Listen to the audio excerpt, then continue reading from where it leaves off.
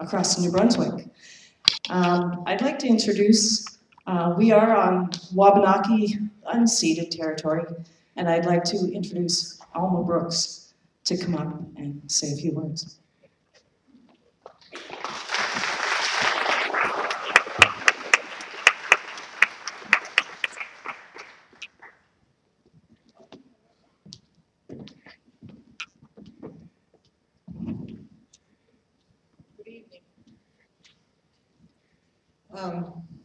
I'd like to welcome everybody here to our territory. I've come to share a little bit, probably like an update. And I want to first of all talk about who we are. We are whistleblower, and recently we've been called Maliseets. The Mi'kmaq called us Maliseet, and then the non-native people called us Maliseet. Now we call ourselves Maliseet. But you are on Maliseet territory. We have just recently concluded the Maliseet Grand Council fire over the past weekend. It was hosted by Madawaska-Winoak. We are also Eastern Wabanaki, and we are a member nation of the Confederacy, the Wabanaki Confederacy. The Maliseet Grand Council is based on the clan system. It is our traditional structure, our traditional decision-making structure. And the clan system is basically extended families. The Grand Council is the people. And we are the title holders of this territory, lands and waters within our traditional territory. And this territory is a gift to us from the Creator. And we have never ill-treated that gift, nor ceded or surrendered any portion of it. The Grand Council now has a constitution and a charter of rights. We also have a citizenship code, and no longer will the federal government tell us who we are. We will decide who our people are. We will also decide who has rights. And as title holders, we also hold jurisdiction on our land. We understand that lately New Brunswick has given licenses to third parties to use our land, and they have done this without our permission. Not only land, but take our resources as well. So if they have said, or if they have told people that they have been consulted, we want to know with who, because our people have not given permission.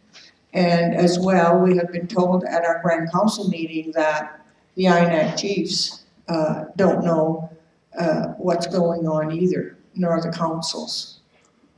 So one band alone or unauthorized individuals cannot give permission on collective rights. And the title and use of our land is a collective right. Also, the Mi'kmaq, they have their own territory, and they do not make decisions in Maliseet Nation territory. And one name that I know of that's been thrown around a bit is Roger Augustine, and I just want to say that Roger Augustine does not speak for Maliseet people, and he does not make decisions in Maliseet territory, and I even have my doubts whether or not he speaks even for the Mi'kmaq. The Maliseet Grand Council, we are uniting. The people off and on reserves are uniting, and this is also going to include the INAC chiefs as well, who have said that they agree with unity. And we are speaking as a people, the people of the beautiful river, Wolastoqiyik. We will unite together, we will speak as one voice. The Grand Council wants full disclosure of everything that is happening on our land, on our waterways, and for our information. We will designate how our land will be used. And we will entertain proposals from the public as well regarding land use. So with that, we've done a lot of work. Our people, it's a good day for us. The Supreme Court decision that came down has helped to strengthen our voices. And so I don't know, you know, we're just gonna walk forward, and I'm anxious to hear what the other speakers have to say tonight. And I was asked to come and speak on behalf of the Grand Council here. So, Chiwaliwan, thank you very much. Thank you, Alma. So now, I would like to introduce to you Mr. Charles Theriault.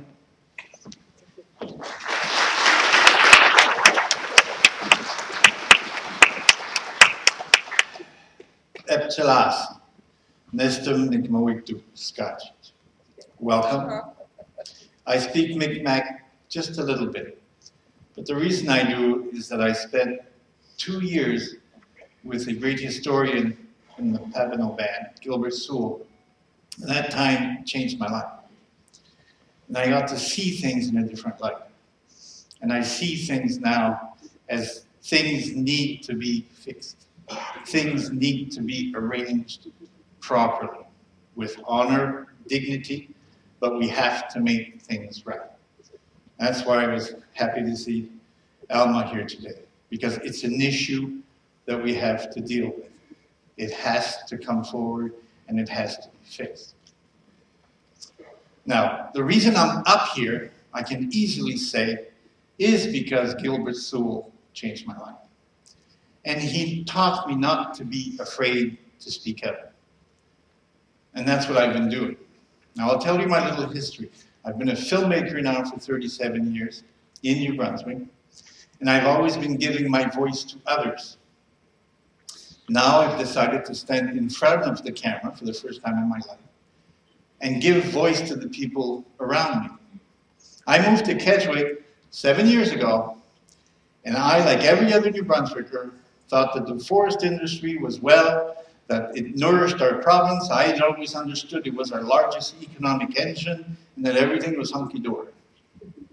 When I moved to Kedgwick, it didn't take me very long to find out that things were wrong. Now, Kedgwick really is in the center of northern New Brunswick. You've got Edmundston in one corner, Hamilton in the other, and right dead center in the middle of all that forest is Kedgwick. So people live, 90% of the economy is really created from the forest. But one day I find this young man who had attempted to commit suicide. He was 27. And I said, why? He says, well, you know, I couldn't take it anymore. I'm in debt up to my ears. My wife was leaving me because I wasn't, you know, talking to her anymore. I wasn't seeing the kids anymore. I said, what kind of debt are we talking about? He says, well, $450,000. What?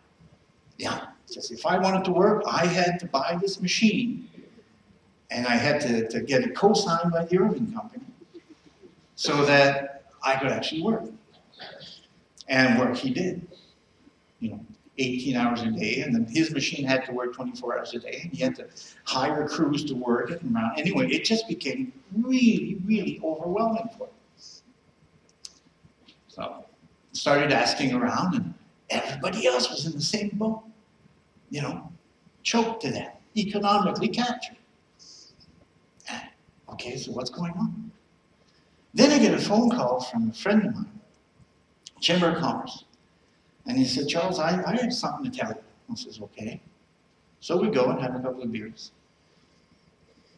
He says, 3 months ago, I went with the mayor and the union of our mill, because we're a mill town, and it runs 7 months a year, one shift, It was having a hard time keeping alive. We went to Fredericton, and the Irving Company asked us to ask for more wood. We needed another 44,000 cubic meters of wood, so then we would run 10 months a year. So we go to Fredericton, and the mayor says, okay, we need another 44,000 cubic meters of wood. Our community is struggling, and we should have that wood because we're surrounded by the largest license in New Brunswick, the #1 license, so that it makes no sense. We should be able to keep our boys working. The deputy minister has got this page sliding back and forth. He says, oh, I don't understand. You guys should have more than enough wood to operate year-round. The mayor says, no, we have so much wood from one license and so much wood from another. We need another 44,000 cubic meters. Deputy minister flips the page, and 3 years prior, they had allocated to the Irving Company, or to the mill in Kedgwick, an extra 83,000 cubic meters of wood. So he says, I don't get it. You guys should be working full-time 2 shifts. The mayor looks at that and goes, no, that's never been cut here. And the union guys say, that's never been cut here. Yet the Irving Company was reporting that it was. There was an Irving Company rep there, and he goes, oh. They had forgotten that they had been, I call it stealing the wood from our mill, sending it somewhere else, keeping our mill choked. Why? I don't know. But when this guy told me that, I said, this makes sense. And then so I called one of our councillors, and I said, do you know anything about this? He says, no. The mayor hasn't told us anything. This is true. And then I called the president of the Chamber of Commerce. She says, I know nothing about this. So see, the mayor, the Chamber of Commerce, and even the union had known about it for 3 months, had not mentioned it to the councillors, nor to the members, nor to the union members. But wood had been leaving, not coming to our community, although they had been declaring it was being cut and kept. That represented $1 million in hard-earned salary every year for 3 years. So that's a minimum of $6 million of economic activity that we did not get in our community. So I got kind of mad. I wrote Mr. Irving a letter, an email, sent it off to him. An hour later, I get a phone call from the president of the union screaming in my ear saying, Charles, you stay out of this. This is none of your affairs. This is union affair. And I said, hold on now. Is this Crown Forest? Yes. Well, apparently we are all owners of the Crown Forest here. So I do have an interest. And if that wood that's been stolen is affecting my community, my neighbors, our commerce, then I should find out something about it. I have a right to say something. Now, I write a letter to all of the newspapers, everyone, stating this is what I found out, this is the proof, here it is. Nothing. I call CBC, nothing. I call Radio-Canada, nothing. The only one that got back to me was l'Acadie Nouvelle, a French newspaper. You know, Irving doesn't own it yet. Although right now, as of the last 6 months, they publish it, they distribute it, and they actually work out of Irving-owned offices. But they don't own it yet. The only other one, I think, in New Brunswick is the St. Croix Courier. But everything else. But nobody, other than l'Acadie Nouvelle. So at least the journalist calls the deputy minister, calls the minister confirms, yes, this is a true document, and it's up to the Irving Company to make sure that that wood works its way back to Kedgwick. And that in the following years, now he has to include that extra 83,000 cubic meters. So right now, in Kedgwick, the mill is working 12 months a year, 2 full shifts, and everybody's happy. But you know what? The workers still hate me. Why do they hate me? It's because I remind them that they're scared. When that all came out, and then the reaction right away was, Charles, shut up because Irving's going to close the mill. He's going to hurt us, just to get back at you. He's going to hurt us. And I was intimidated, and our dog was poisoned, and they blocked the entrance to our driveway. Trucks, I have to get out there and tell the guys, come on, guys, you know. And at night, you know these $1,000 and $1 million watts of light? They drive by 2, 3 in the morning and flash it in our windows. That's intimidating. Even though they started working in the mill, the wood was coming in, and then to me my logic was, okay, you know in the 1800s, when you had the black slaves in the South US, there were 1,000 slaves in a cotton field and it only took 10 white people to control the 1,000 slaves. And if one of the slaves stood up and said, this is not right, the others would, sit down, you'll get noticed. You know, they're mad at us and alarm us. Well, you know that instituted fear still exists in our communities. So as a filmmaker, I'm really curious. And I went, okay, hold on, what's going on here? I wasn't expecting this. So then I start finding out things, and I start digging.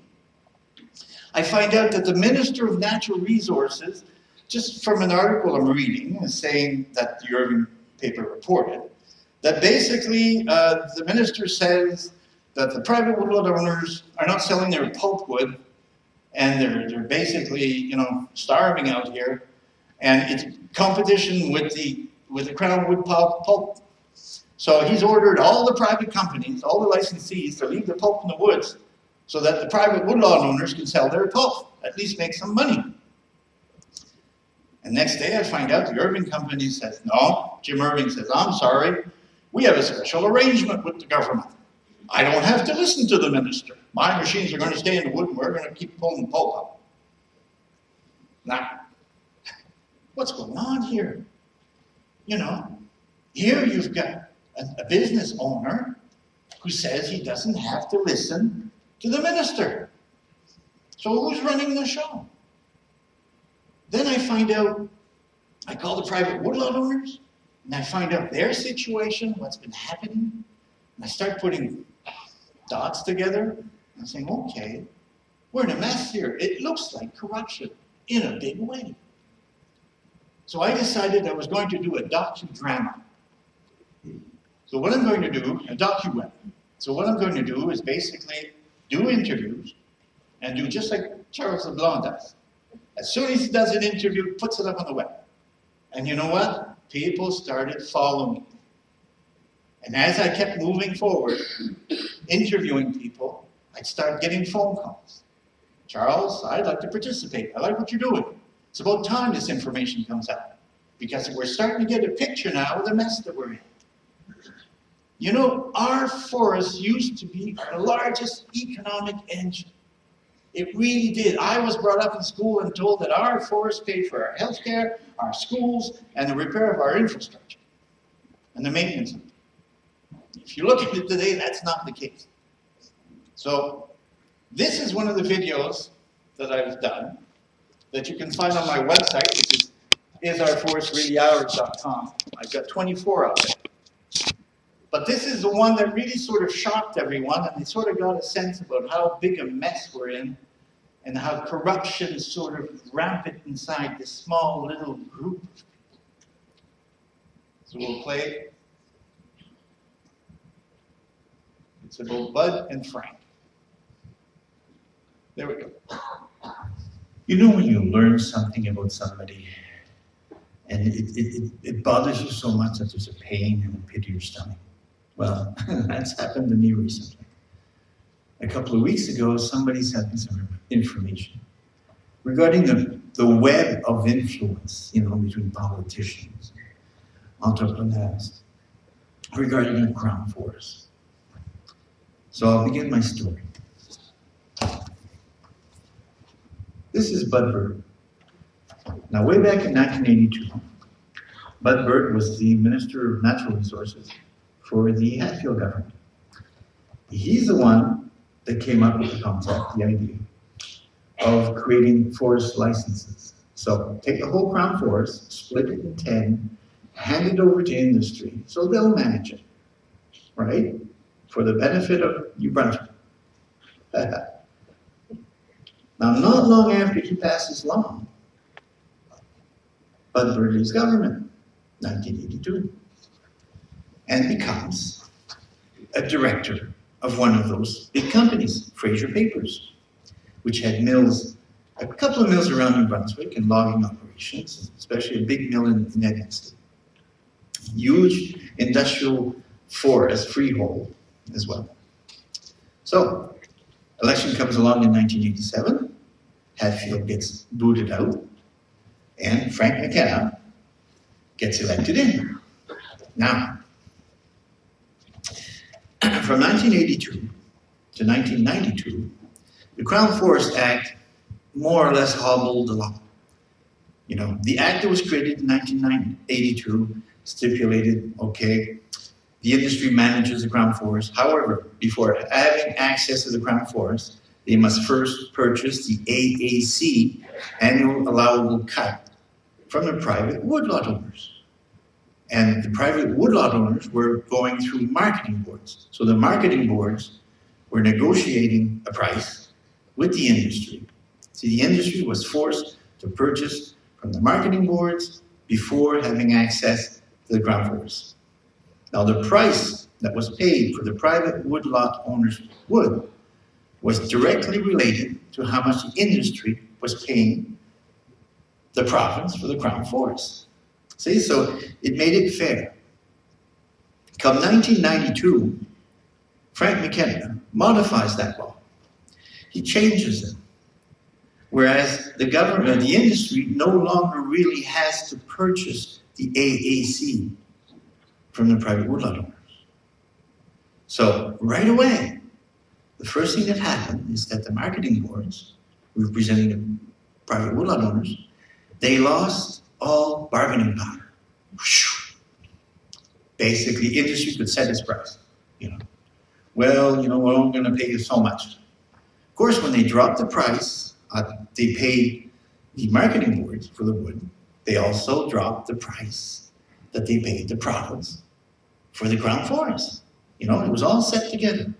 So if the industry could force down the price, they'd pay less for private wood and they'd pay less for Crown wood. And that's been the situation since 1992.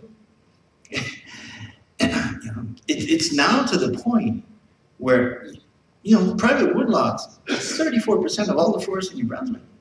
But a lot of them don't even bother cutting. They're out west, you know, working, or northern Quebec working. It's not worth the gas to cut the wood on their lawn to sell to the industry. The price is so low. Some of the wood that's being bought or sold are the 1980 prices. And we're 32 years later. Okay, so let's move up to let's move up to 2008. Industry's having a hard time. Fraser Papers is really, really on shaky legs. Forget Bud Bird is still a director. Now, 2008, Frank McKenna is no longer in government. However, he is director of the company that owns Fraser Papers, Brookfield Asset Management. So again, he's on the scene. He's a director. Fraser Papers is on shaky ground. The mill in Edmundston is about to go down. Okay. So these guys figure out, well, what we need to do to save the company is, what's the richest thing we have? The richest thing we have is our forest. That's a moneymaker, forest. Okay, great. Let's take the company, Fraser's, and split it in two. Create two new companies. We're going to create Acadian Timber.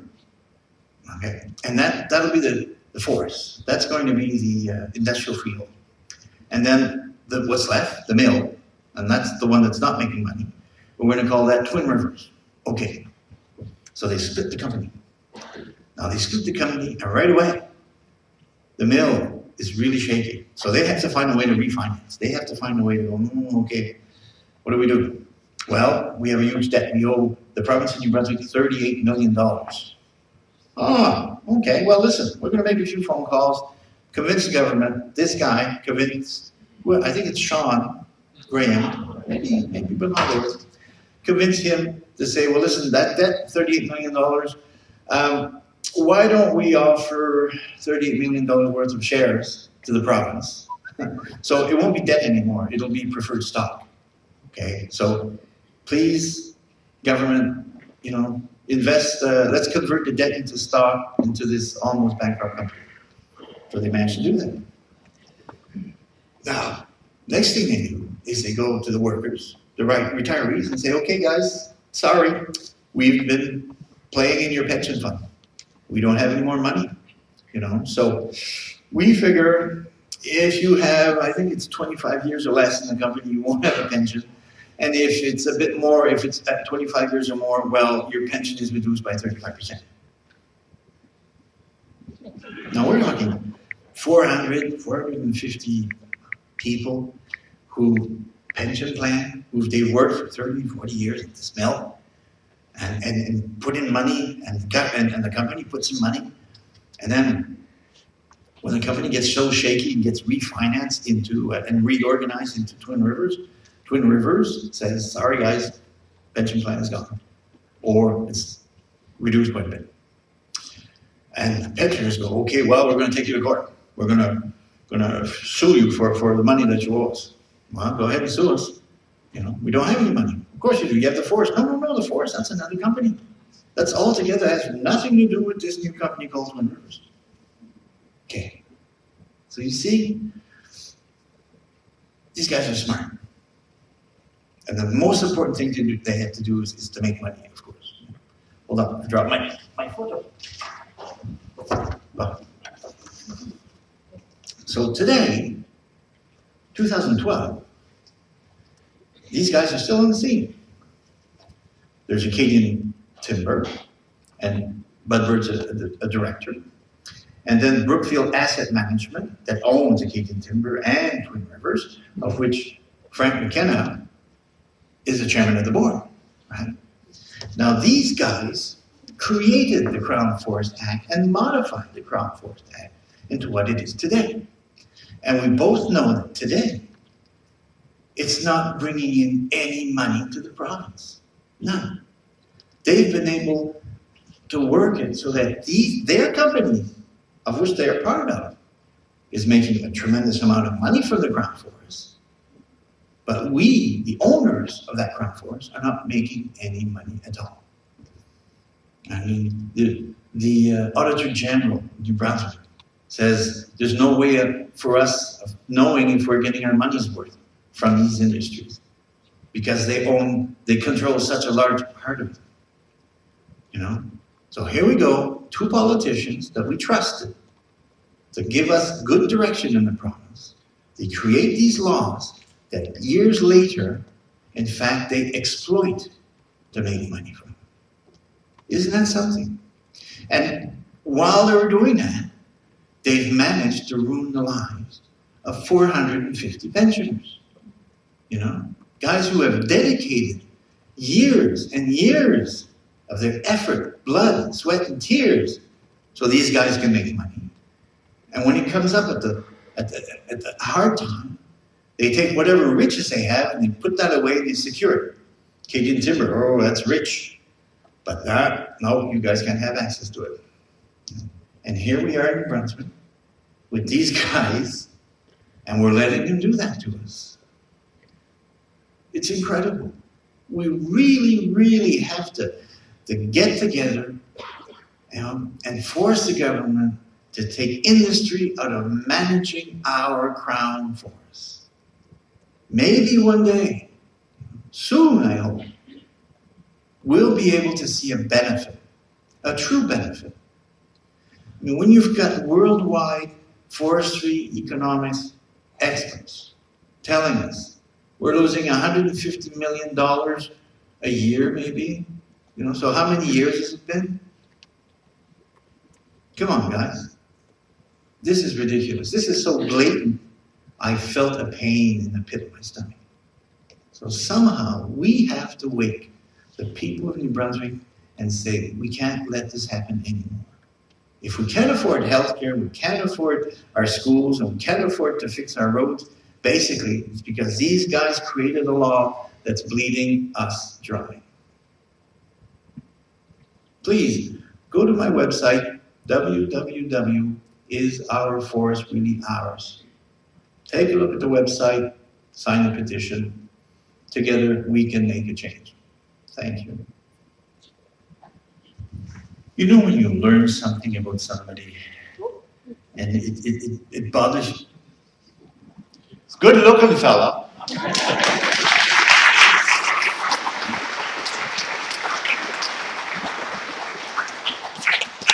So this was the first example of how government, hard town,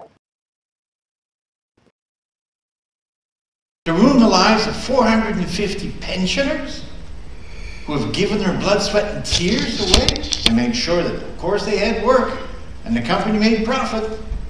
So there was a deal signed, you know. They never kept up their part of the bargain. That bothered me. So I kept digging more and finding more information. And the interesting thing is, as I said, as I kept moving forward, people kept calling me. I said, Charles, I've got this story, you know. They've clear-cut around the whole scout camp. We've had a scout camp on Crown Fort for 50 years. We went back this weekend, guess what? They clear-cut 200 acres all around it, left the building standing, but everything else is gone. Can you help? Well, I said, all I can do is tell the story. But you know what? They didn't call, they didn't get a warning. And when finally they were able to sit in front of the minister and the boss of Acadian Timber, the reaction was, well, Mr. Scoutmaster, I think you should look at it this way. See how your scouts now will be able to observe how our forest grows. You know, the insolence of it. But that's the attitude they have. We're not going to get unfazed here, you know. These are just little boys. There's nothing to do with this serious business of forestry. Anyway, getting in the way of making our money. The more I keep digging, the more I find out that this deal that was signed 32 years ago has been rotten for the province. It's been rotten for the private woodland owners, you know, and industry's been managing it the way they want to. We've brought in experts who have analyzed it and studied it. They all come up with these reports that says, Jesus, we should be looking at separating industry from managing that forest. And every time it just gets buried. So if you go on the website and you look at the other stories, you'll find some interesting things. We've had ministers and former deputy ministers and university professors and experts and private woodlot owners all telling us the same thing. Yet government is not listening. Now, one thing government is not listening that's so blatant, it's poisoning us. Communities are rising. People are signing petitions by the thousands. Yet, still, we're not listening. That has to tell you something about the type of control that the forest industry has over our governance. Now, one of the persons that called and said, I'd like to participate, Charles, is Mr. Rod Cumberland. I'd like to invite Rod to come up. He's a biologist, was a deer biologist for the province, I think, for 15, 20 years. Recently, he changed jobs. And that allowed him to say what he knows. And I think you will find all of this very interesting. Monsieur et Madame Rod Cumberland.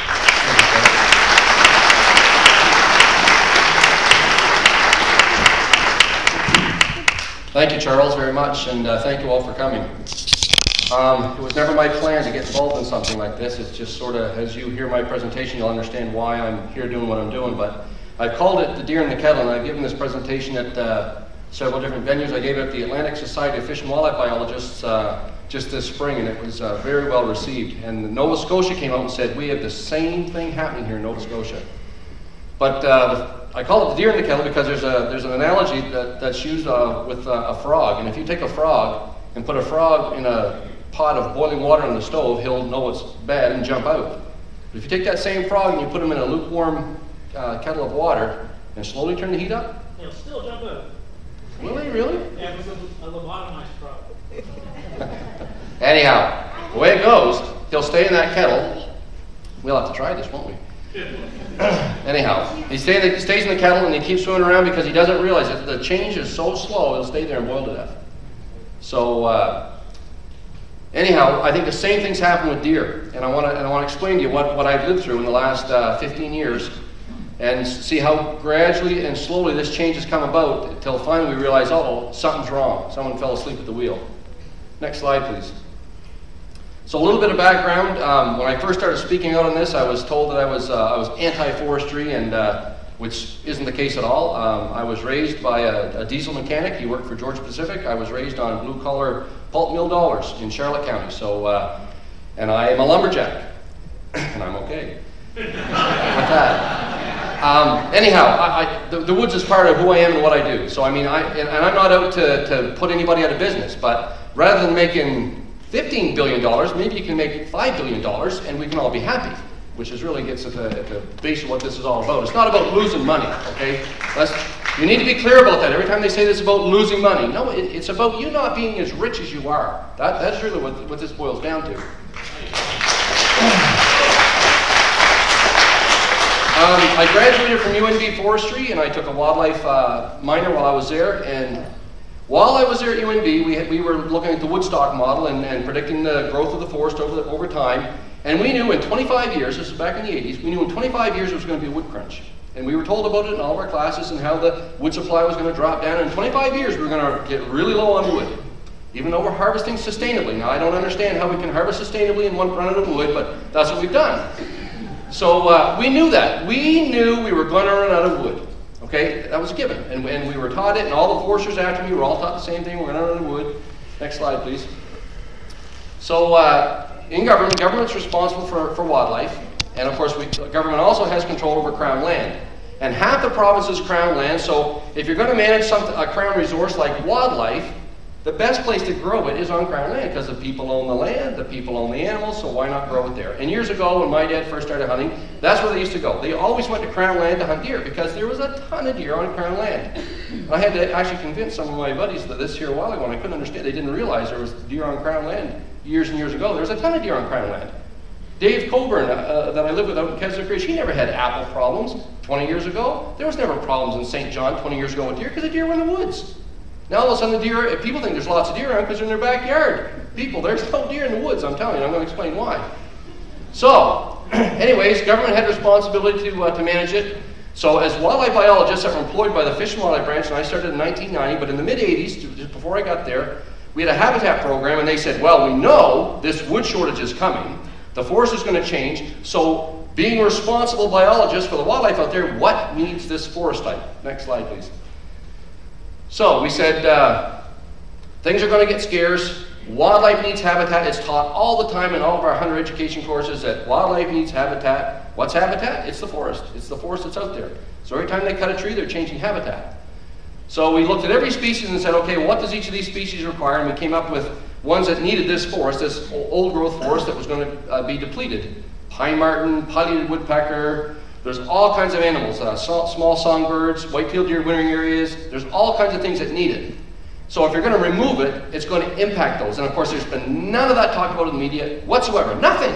We're going to drop we're going to create 500 jobs. Really? Well, we should talk about how many wildlife are going to lose their habitat over this, but it's all silent. It's all secret. Next slide, please. So anyways, what we did back in the late 80s, a few things we did as the big game people started flying the province, and we started mapping out deer yards. And most people probably know that in the wintertime, in this neck of the woods, deer will migrate towards a wintering area, because our winters are tough, their legs are only so long, they need someplace they can get out of the weather and that they can pack the snow down in these deer yards and get around a lot better on these trails. So we flew the landscape, all of our regional biologists did it, and every time they saw this congregation of deer in the wintertime, they'd draw a little line around it and say, okay, well we know that's a deer yard there, we know it's a deer yard here, and they mapped them all across the province, and we set them aside. We said, these are deer yards, they're actively used by deer, they're habitual, they go there year in, year out, so we need to save these things down the road. When that big crunch comes, we need to save it because the deer are going to need it. And then we did the same thing for pine marten and for pileated woodpecker and for all the animals that need this type of habitat.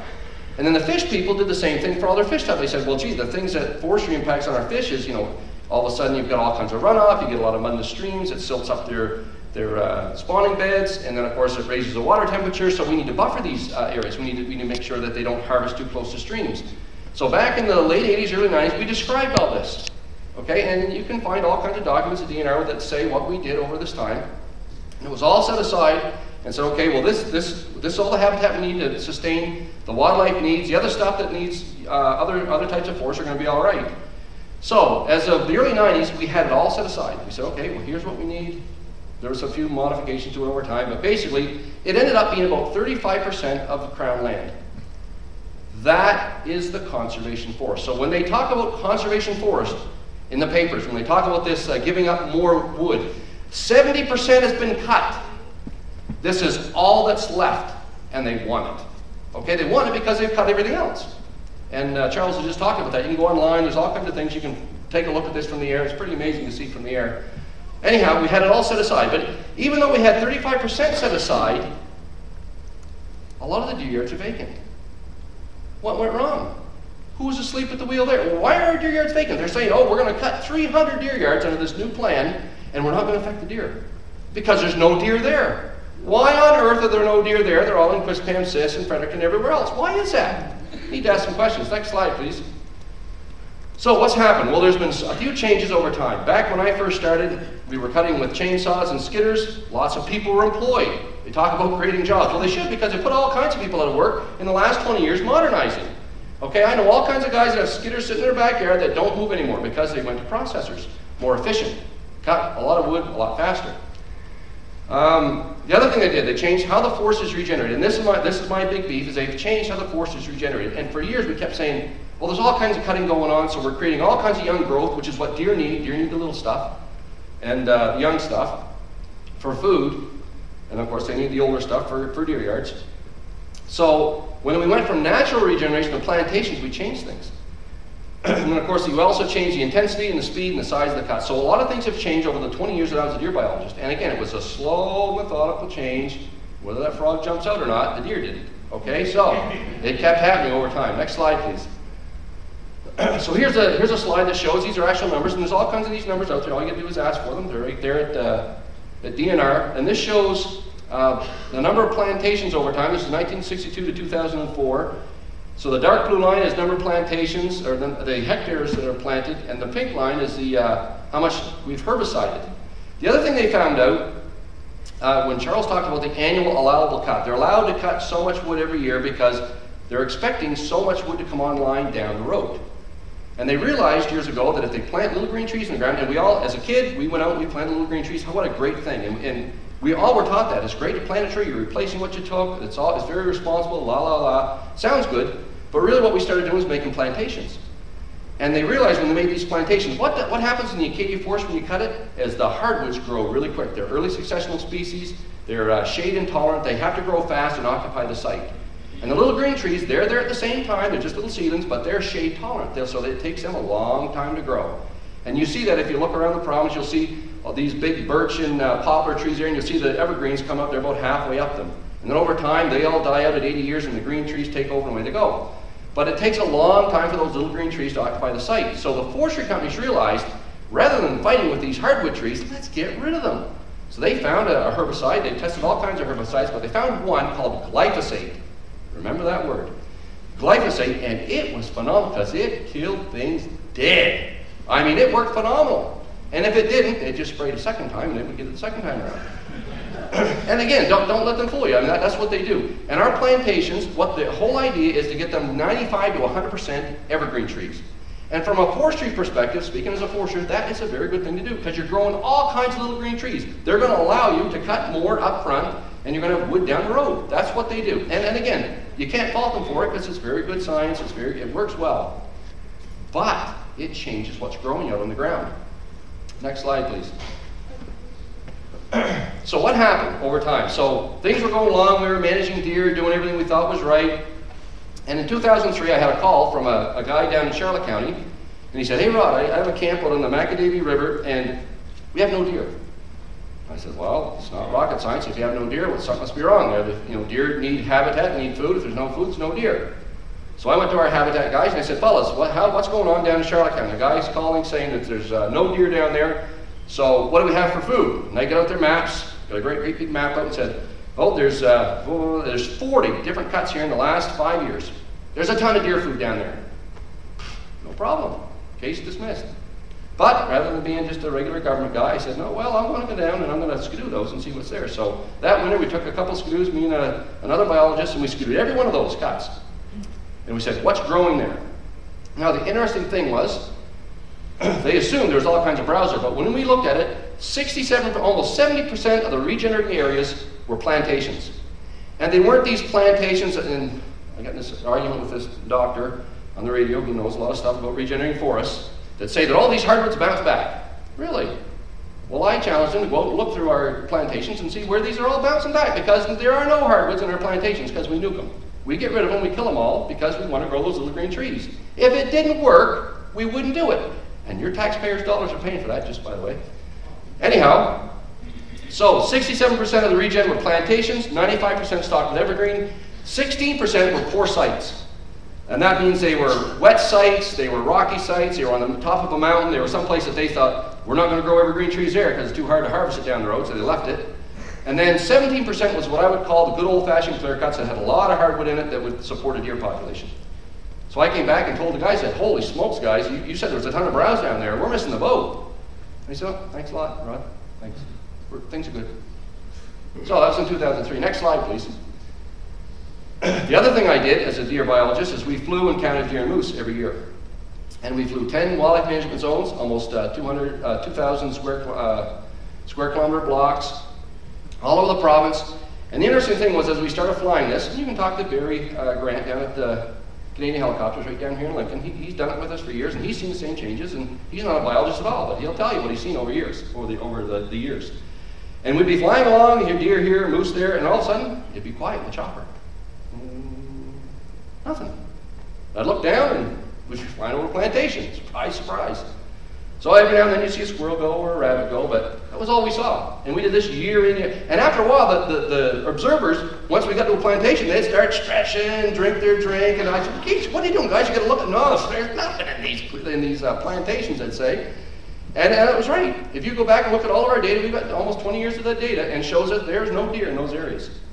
Even though we're told by some people that there's all kinds of deer out there in these plantations. Well, I like to see it. Anyhow, I mentioned that again to our senior people, said, guys, you know, we're fine. There's nothing out there in these places. Yeah, everything's great. Everything's fine. Next slide, please. So what I said is, well, they're not listening to me. So there must be some other way we can look at this, so they realize that we're changing the amount of food out there on Crown land.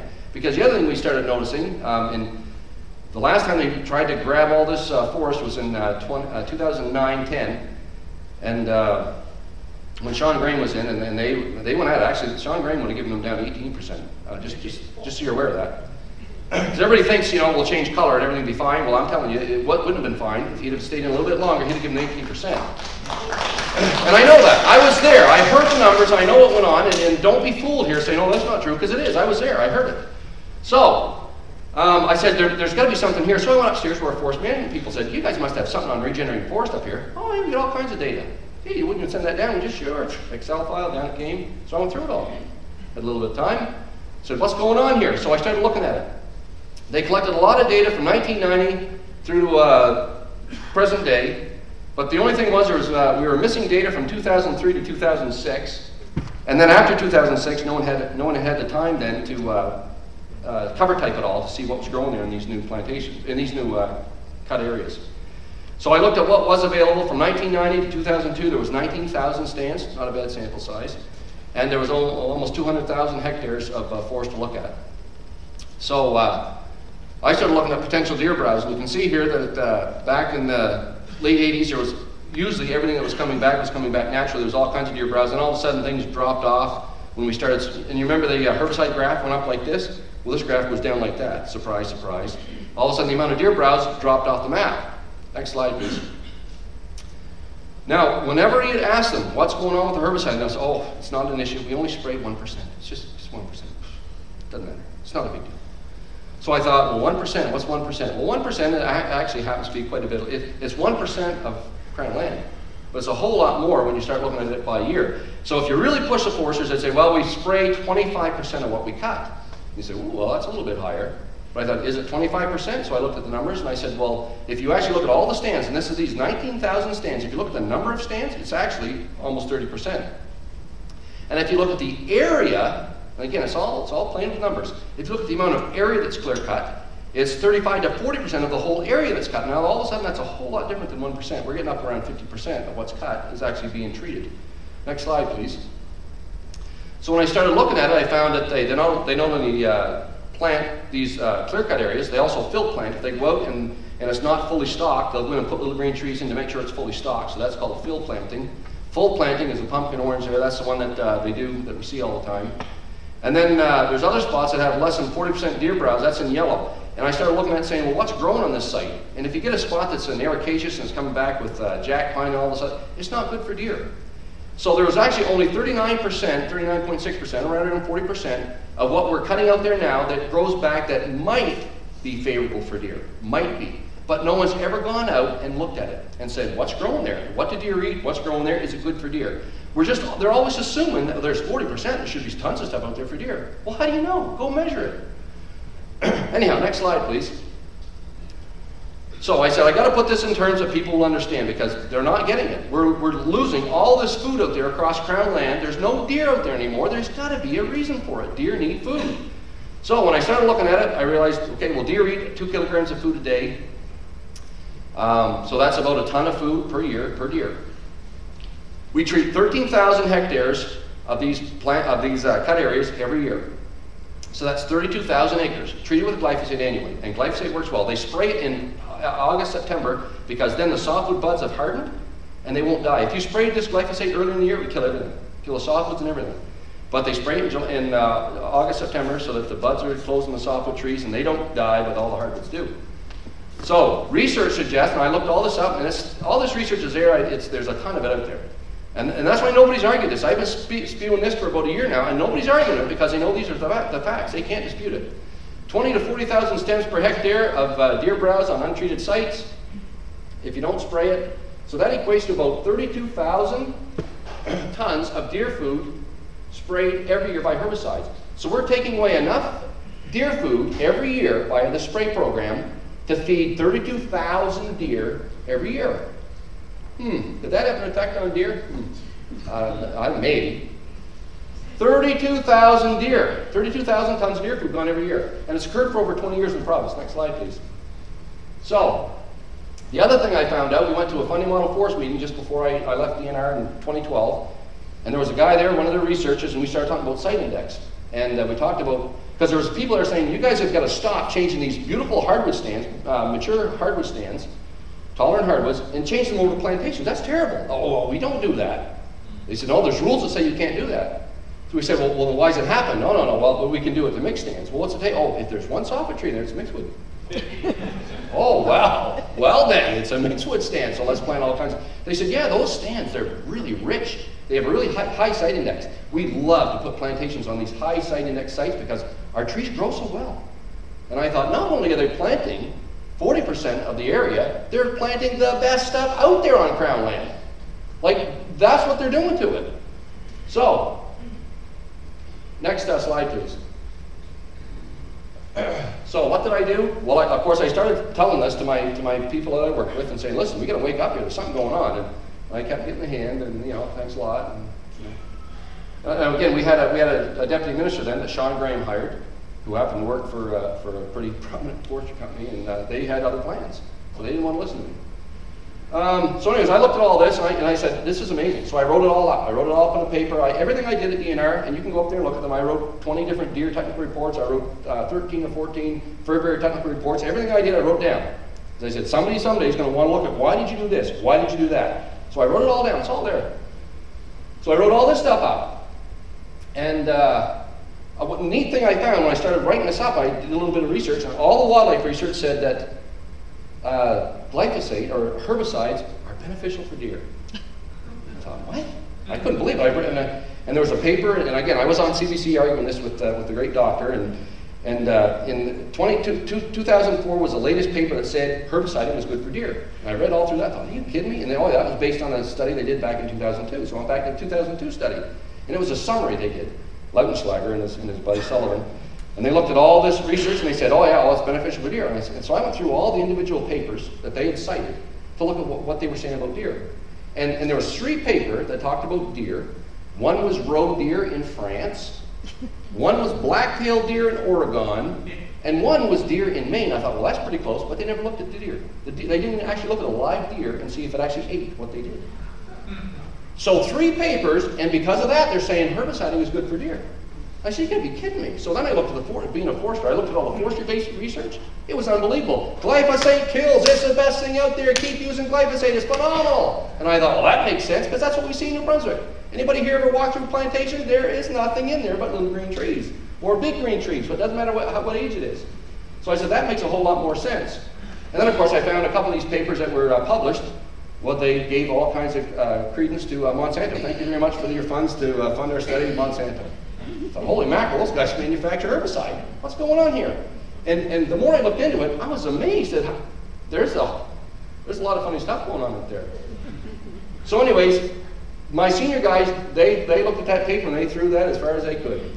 But all the field staff that are out there every day tromping through the woods, they looked at that and said, we've been saying this for years. You're right on the money, Cumberland. You're right on the money. And of course, I cloned it. I knew what was going on.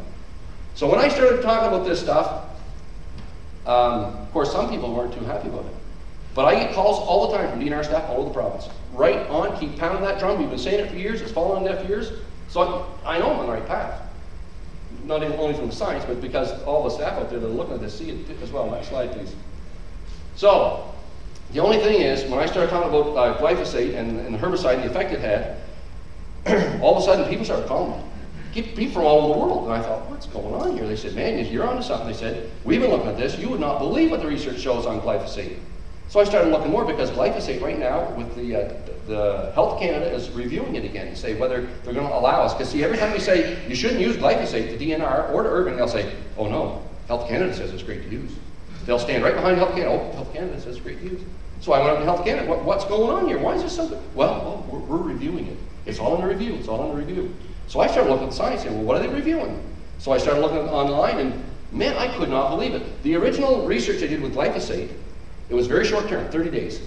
And and they were looking for acute toxicity. Well, acute toxicity means you drink it, you die. Okay? So, and there's guys that have taken it before. Look, beet doesn't kill you. It's great. Well, that's fine. But there's a researcher over in France, because they wanted to use this stuff. Monsanto has got, you would not believe it. You should look up, was it Food Inc.? You want to watch that documentary. Type it in, Food Inc., and watch that documentary. It'll change your life. Anyhow, when they were testing this over in France, they hired a researcher, and he said, okay, well, we'll test it before they can use it in France. So we tested it on mice, like they always do. And 30 days, oh, everything's fine. No acute toxicity. So summarize it up, write it up, and send it out. Your research results. Anyways, this guy kept the mice going. I said, oh, I want to look at this a little bit more. And we just heard about this. I see a couple people in the audience that heard about this over at the Fredericton Community Garden. They brought some guys in to talk about this. And they followed those mice for another 90 days. And guess what? The cancerous growth and stuff on those mice is unbelievable. It's grotesque to see what happened to those mice. The other thing they did when they first started testing glyphosate, they would just test glyphosate itself. But glyphosate in formulation is in with all kinds of these emulsifiers and adjuvants that make it stick to the plants and do what it does. And they never tested with all those things together. Now in the last few years, they've been testing it all together. It's 1,000 times more toxic than it was just on its own.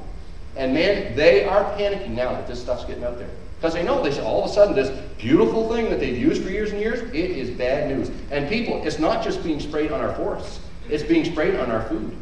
And there's no labels on your food. You don't know what you're eating. You know what they do now? All your wheat products, you want to buy there's gluten intolerance and it's going right through the roof? It's because before they harvest their wheat out west, they spray it all, they nuke it with glyphosate a week before they harvest it. I'm telling you people, this will be the biggest issue in our generation, glyphosate. The more I read, the more scared I got. I thought, I got to get out of here because everybody, the agriculture guys are going to want to hang me. Everybody's going to want to hang me. I'm not doing it. I'm just telling you. I just read the research. It's unbelievable. So, and it's going to get big. But we're still spraying it out there. We spray it on 13,000 hectares of our forest every year. Next slide, please. So, in the 2000s, we had, remember, 31 to 35% of the crown land set aside. And even though we set all that stuff aside, our deer numbers did this on crown land. Even though we had 35%, and of course, the only thing we looked at was deer yards, because we thought that's what we're going to lose. Nobody was even thinking about regenerating forest and all those little harvests. Nobody, that wasn't even on the map. And our deer numbers went, meow. Okay, and then all of a sudden, in 2012, Northrop has to come up and make a decision, and hats off to Northrop. He had the guts to ask his staff what they thought. He asked other people what they thought, and he said 28% is as low as he can go. It gave the forestry companies a little bit, but it didn't give them the farm. He actually asked our staff, and there was a lot of people in DNR bent out of shape saying this is not sustainable, don't give them any more than you need to. And he actually told our staff, he said, write to me directly. In 22 years with government, I've never been told to write to my minister directly without getting reprimanded by somebody above me. First time ever. And based on all that data, Northrop made a great decision. Or better than the one we have now. In 2014, they announced what they did, and I was shocked. No public input, no stakeholders, no DNR staff, and you have not heard from them at all because they're all muzzled. And when Dave Kuhn got that little piece of paper that he got on the agreement, IT people went all through their offices out there looking for who leaked that information. And I'm telling you, and I can give you all kinds of examples here tonight of people that have had a big change in their job because they've said stuff contrary to this. And I was the next one on the list, but I left before they got a chance to get a hold of me. Now, the other thing the two things that really, next slide please. I already mentioned the deer yards. We're in this huge debate over this forest that we set aside for wildlife and for old growth, and we shouldn't even be debating it. All this wood is available on private woodlots. It's all there. Everything they need to meet their demands. But they don't want to pay for it. They are getting crown land, crown wood for peanuts, for nothing. We pay, if they cut on crown land, we pay them to build a road. Your taxpayers' dollars pay to put the road in there to get it. We pay them, we pay to fight the fires out there. We pay to plant it, we pay to spray the toxins on it. Taxpayers' dollars pay for all of that. That's why we're losing money on our forest. And they know that. They know they can not only get the wood for nothing, they can also then get all this other stuff done for nothing. They're not going to pay the private woodlot guys. We're making money. Are you silly? We're going to go. And again, they've got them where they want them. They're getting exactly what they want. So these changes came about very slowly over time. But looking back now, it's very obvious what happened. And I hope you see that. The thing that really, why I'm here, I've got a lot better things to do to come to something like this, I can tell you that. However, what really ticked me off is when I started saying something about this, people got ticked for it. Who are you to speak to this? What?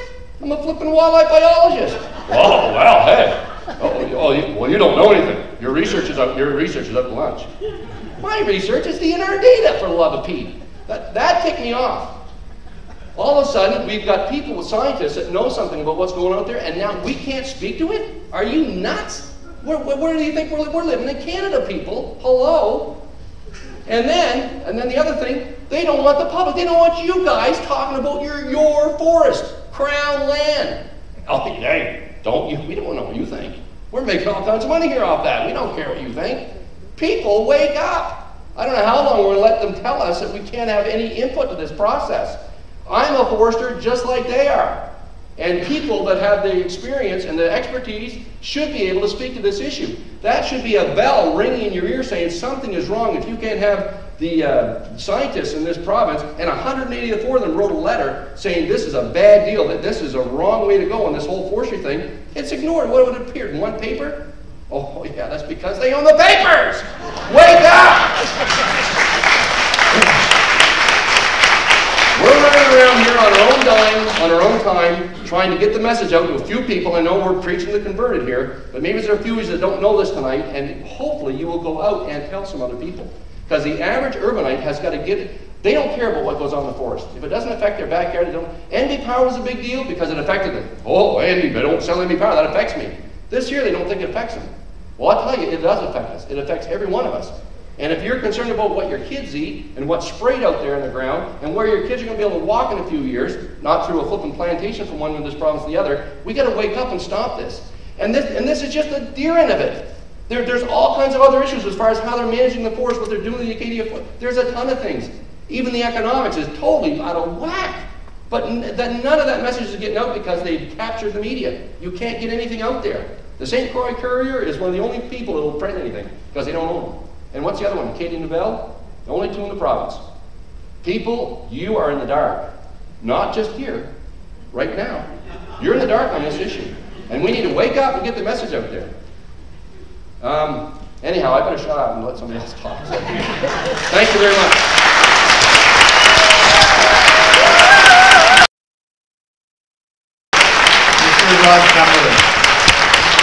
takes a lot of guts. It really does to stand up. But when you think of your children, the decision is easy, right? Well, Thanks again, Rob. My pleasure. Thank you.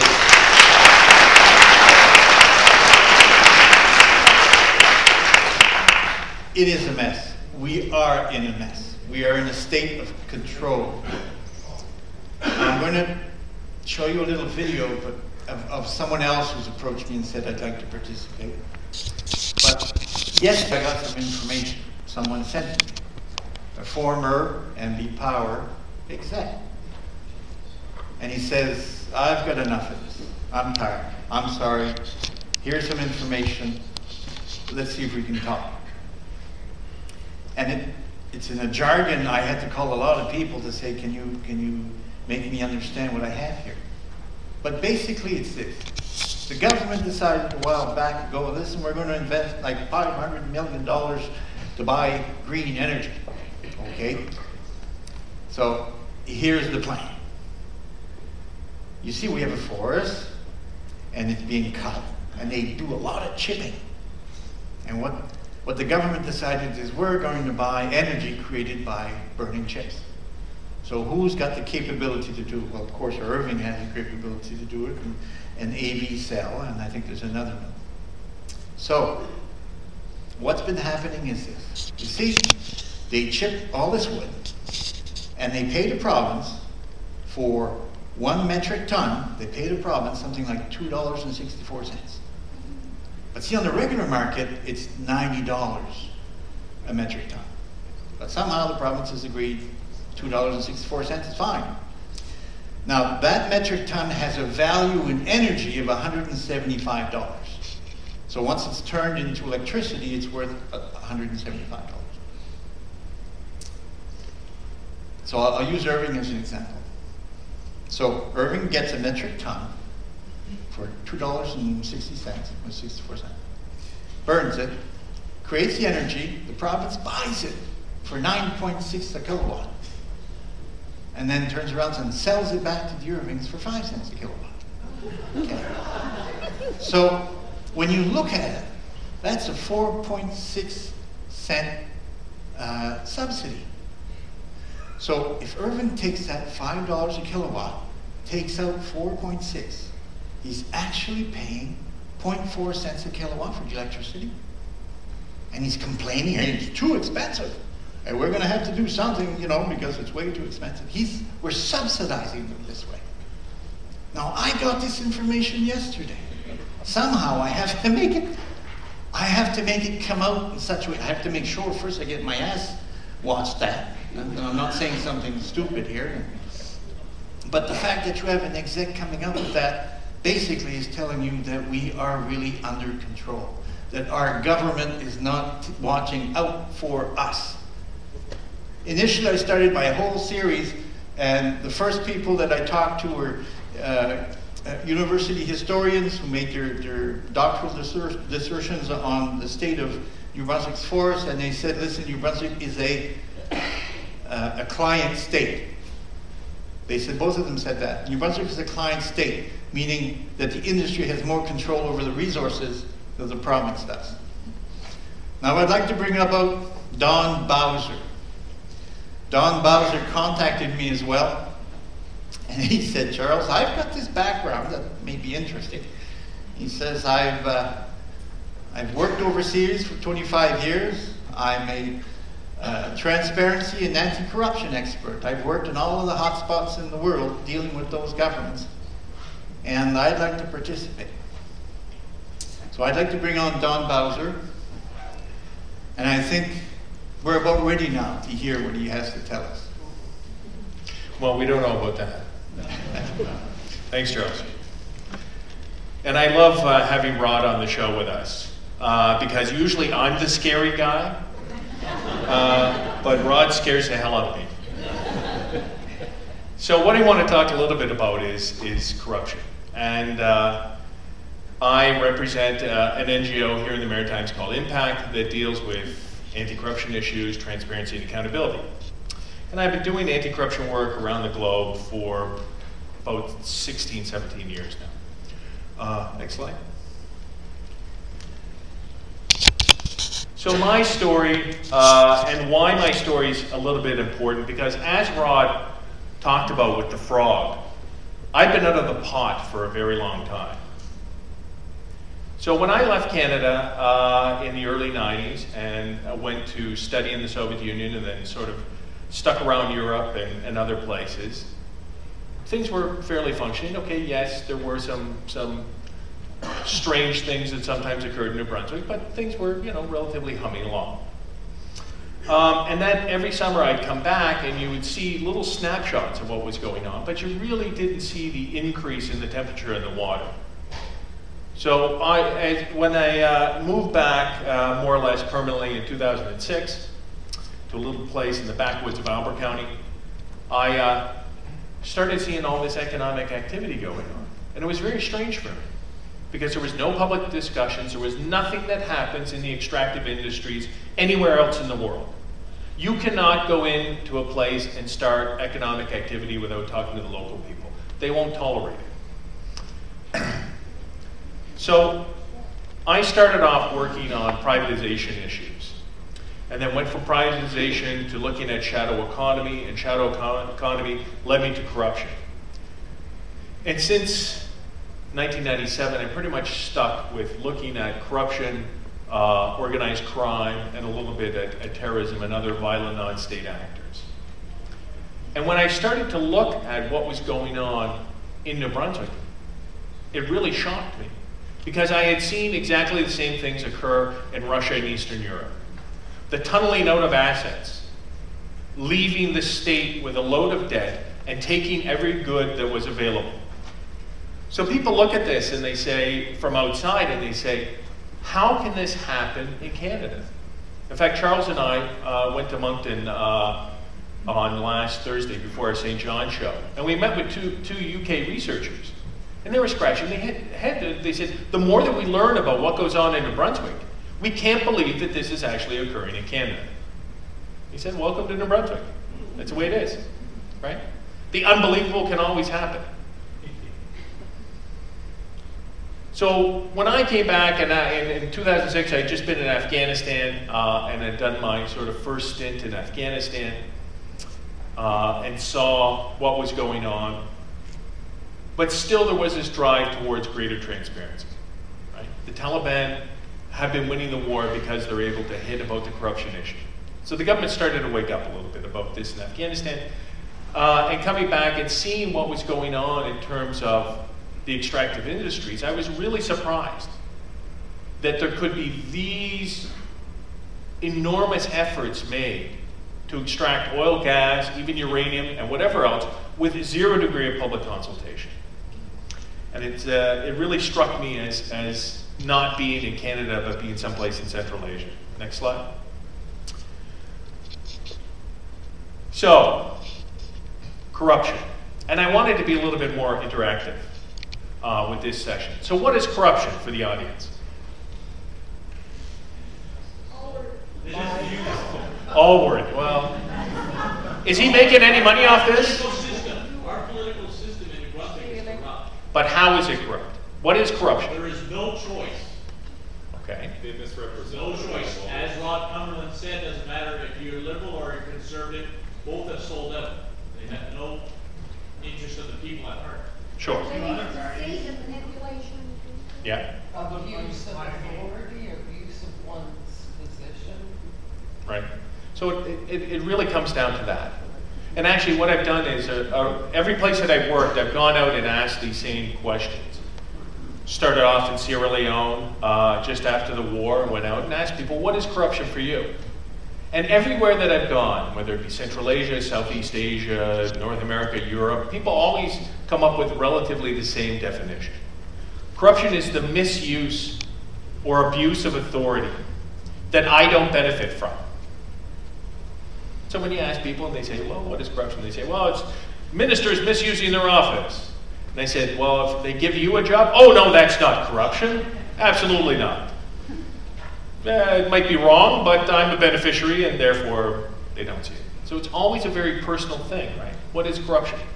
And what do people see as corruption? Who do we see as being corrupt besides Owen? Judges? Are the judges in Canada corrupt? Can you buy a decision in New Brunswick? Easily. Yeah. Influence one. Influence, and that's a very good point. Who else? Bureaucrats. Bureaucrats like? Anybody will lead you. It could be a company, an individual. They don't give you the right information. They're hiding something. Yeah. Yeah. Do we see some government departments as more corrupt than others? The firemen. Well, if the firemen are corrupt, we're all in trouble. Okay. Environment, yes. Environment, so natural resources. Who else? UNB. I work in academia, and so I'll keep mute on that point. I think we're fairly lucky in Fredericton, but sometimes the police. Yes. Yeah. Well, with Charles the blogger here, we know that that's going to come up, right? But yet, if we look at it, do we see that corruption occurs at street-level bureaucrats? Can you buy a driver's license here? No. No. Can you buy any sort of license that you need to do things? Buy it? Probably not. Can you influence permits? Yes. Building permits? Absolutely. Like, say, mega campgrounds in lovely spots in the southeastern part of this province? Or high school on a golf course. Yeah, exactly, right? So there are areas that are more vulnerable to others. And why I'm asking this is because it helps us identify actually what corruption is. And why I'm doing this is because I see that sometimes it's very interesting what people perceive to be corruption here and what people don't perceive to be corruption. When I started talking about this, people said, oh, come on, it's not really corruption. Right? Do we have corruption in New Brunswick? Yes. And every audience has said the same thing. Oh, yes. A lot of people tend to turn their head away from the presence of so much nepotism as well. Yep. Wherever there are human activities, you will find corruption. That's right. And wherever there is a mixture of private and public business, there is corruption. So why do we find those departments to be vulnerable to corruption? Natural resources, license. There's an economic advantage, right? It's almost always where somebody can make a buck off it, right? There isn't abuse of authority just because people want to rough people up to take away their civil liberties.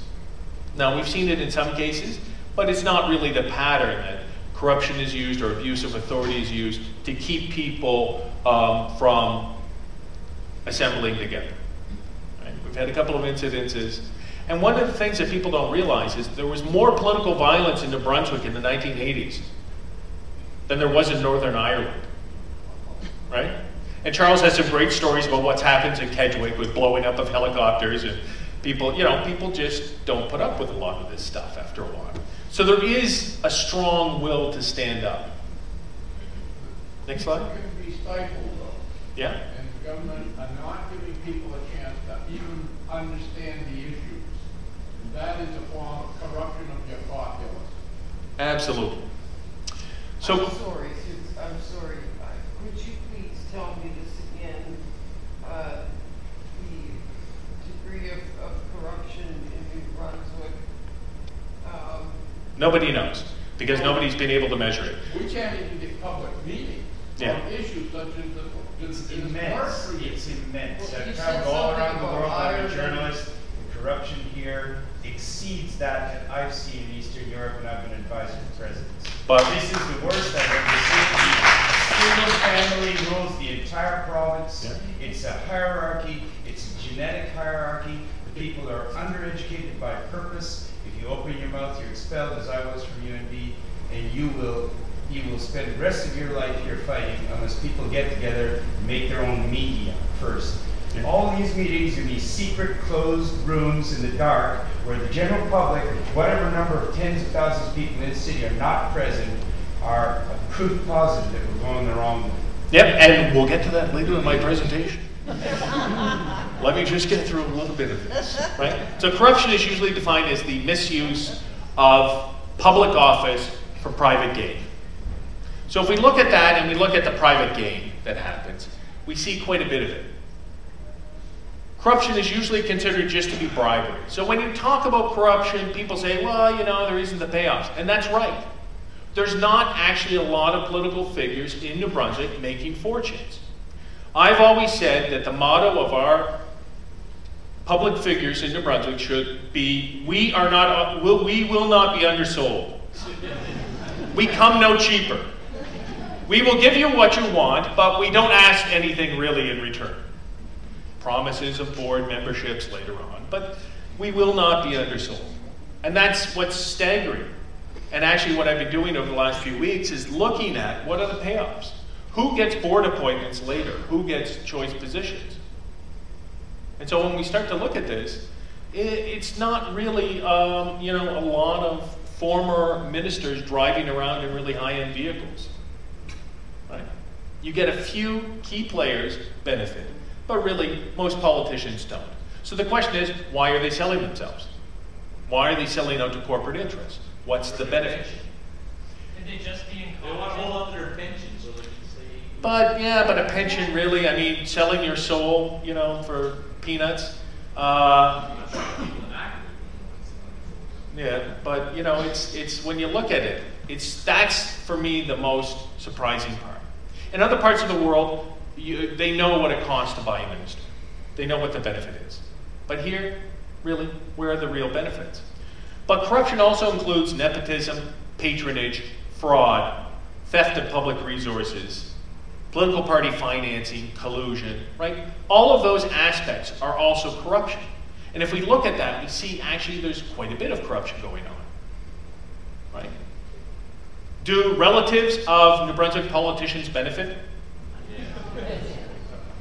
So say, just hypothetically, a sister of a minister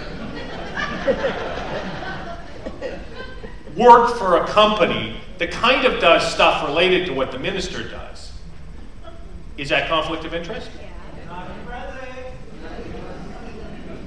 Or say if the top of the chain, the big dog's dad, has a little company that gets a little bit of largesse from the province. Is that corruption? No, he said they never discussed business. And he didn't know what his old man was doing. That's the best part. So although they may not be corrupt, He was a phys ed teacher. but they may not be corrupt, they definitely don't have family values. And I do not understand why that was not brought up in the legislature. You don't know what your old man is doing? Seriously? I don't know if my old man is out in the audience because I can't see anybody, but he promised he would be. But I usually know what he's up to. Just watch your mouth. Yeah, there he is. Right? So, corruption has two levels. Administrative corruption and political corruption. The small, petty bureaucrat corruption of being able to go in and buy a driver's license or buy an access to service really doesn't exist. But the grand corruption exists, and it exists everywhere. There's no place in the world that doesn't suffer from grand corruption.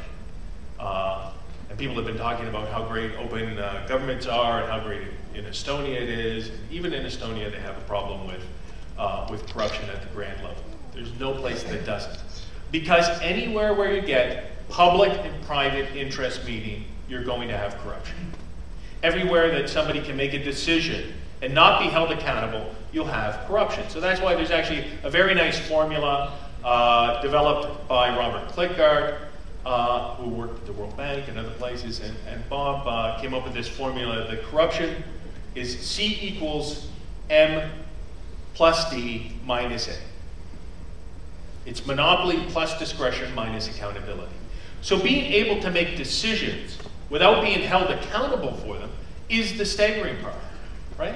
That's how corruption occurs. Are decisions made in New Brunswick behind closed doors? Absolutely. Look at the forestry agreement, right? So this was done. Shale gas. And really the problem right now in shale gas and everything else is all done in this great opaque system that nobody can look into because we don't have access to information. Well, that's purposeful. Yeah, it is indeed. Next slide. So when I started looking at this, there's a great theory that was developed by the guys at the World Bank who looked at Russia and Eastern Europe in the 1990s, and they called it state capture. And what it means is that companies write the rules. And they write the rules only to benefit them. It's how that they can create more monopolies. So a company, once it's able to influence policymakers, is essentially able to create a monopoly because they will manipulate the entire system to only benefit themselves. So it's laws, it's policies, it's the whole rest of it. And it differs from ordinary political corruption. Right? It's fundamentally different. It's not about taking a payoff. It's about creating a system in which you are the only player. And then you can bring the politicians in. Or they're included from the very start and they accept a payoff. Next slide. So when we take this, and you know, I argued with Joel Hellman and Danny Kaufman at the World Bank about this because it really didn't apply to Russia or Ukraine. Because the same people that were running companies were actually civil servants. And we don't have too much of that in New Brunswick, right?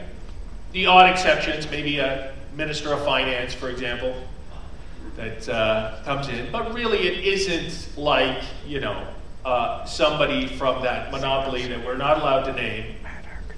And I always say it's like Harry Potter. You know, he who should not be named. It's not like they're actually going in and running the office and becoming minister. Well, we don't see their names there. So the influence that happens is behind the scenes. It's the facade. And so what we have in New Brunswick is province capture. And province captures occurred when certain monopolies are able to make decisions for the province that only benefit them. And that's what, for me, is extremely depressing, is that these decisions occur opaquely and there seems to be no process put in place. What passes for a white paper in New Brunswick is a glossy brochure with a bit of infographics.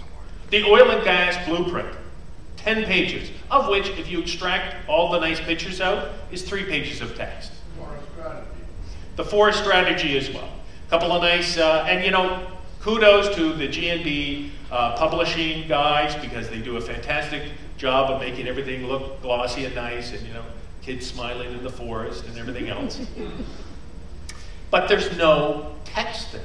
There's no details on any of this stuff. What passes for a royalty regime in New Brunswick in the oil and gas blueprint is one line. Now, okay, I understand it was written by a guy who faked his PhD.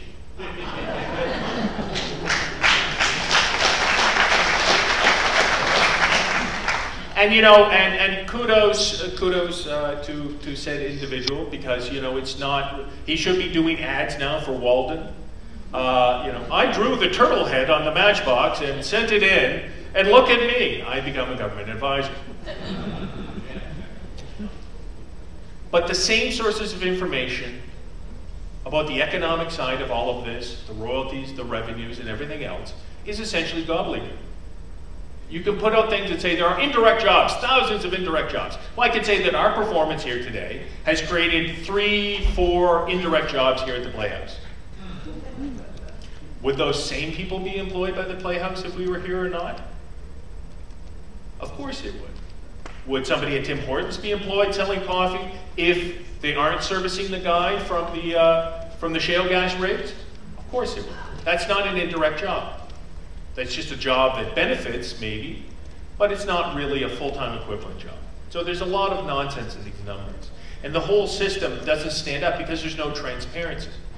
And so everywhere in the world now, governments are forced to publish the information about the contracts that they write with private companies. Afghanistan's mining law is a paragon of transparency in comparison to New Brunswick's. And it was written by some very nice Canadian lawyers who sat in Kabul, and I had some chats with them, and I said, can you guys come to New Brunswick and help us out a little bit? Right? But it's unbelievable. I was just in Mongolia. And in Mongolia, within 72 hours, they have to publish every decision made by government. It has to go up. It has to be transparent. And I asked the president of Mongolia, will you come to Canada and lecture us about transparency?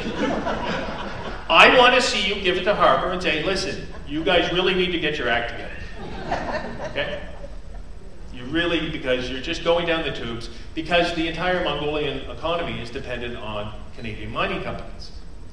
And they've taken them several times to task and said, no, rewrite the agreement. This is unfair. This was corruption. You paid off people to get this agreement. And they were told, oh, no, you guys will be, that'll be it. Nobody will come and invest here. And they said, really? Shall we ask the Chinese? Shall we ask somebody else? Not a problem. Lots of companies out there. And if we look at the resources that are actually available, New Brunswick sits on the world's largest supply of tungsten, Sissenbrook. You're telling me that they really have to give it out to a company with almost no public discussion, open bids?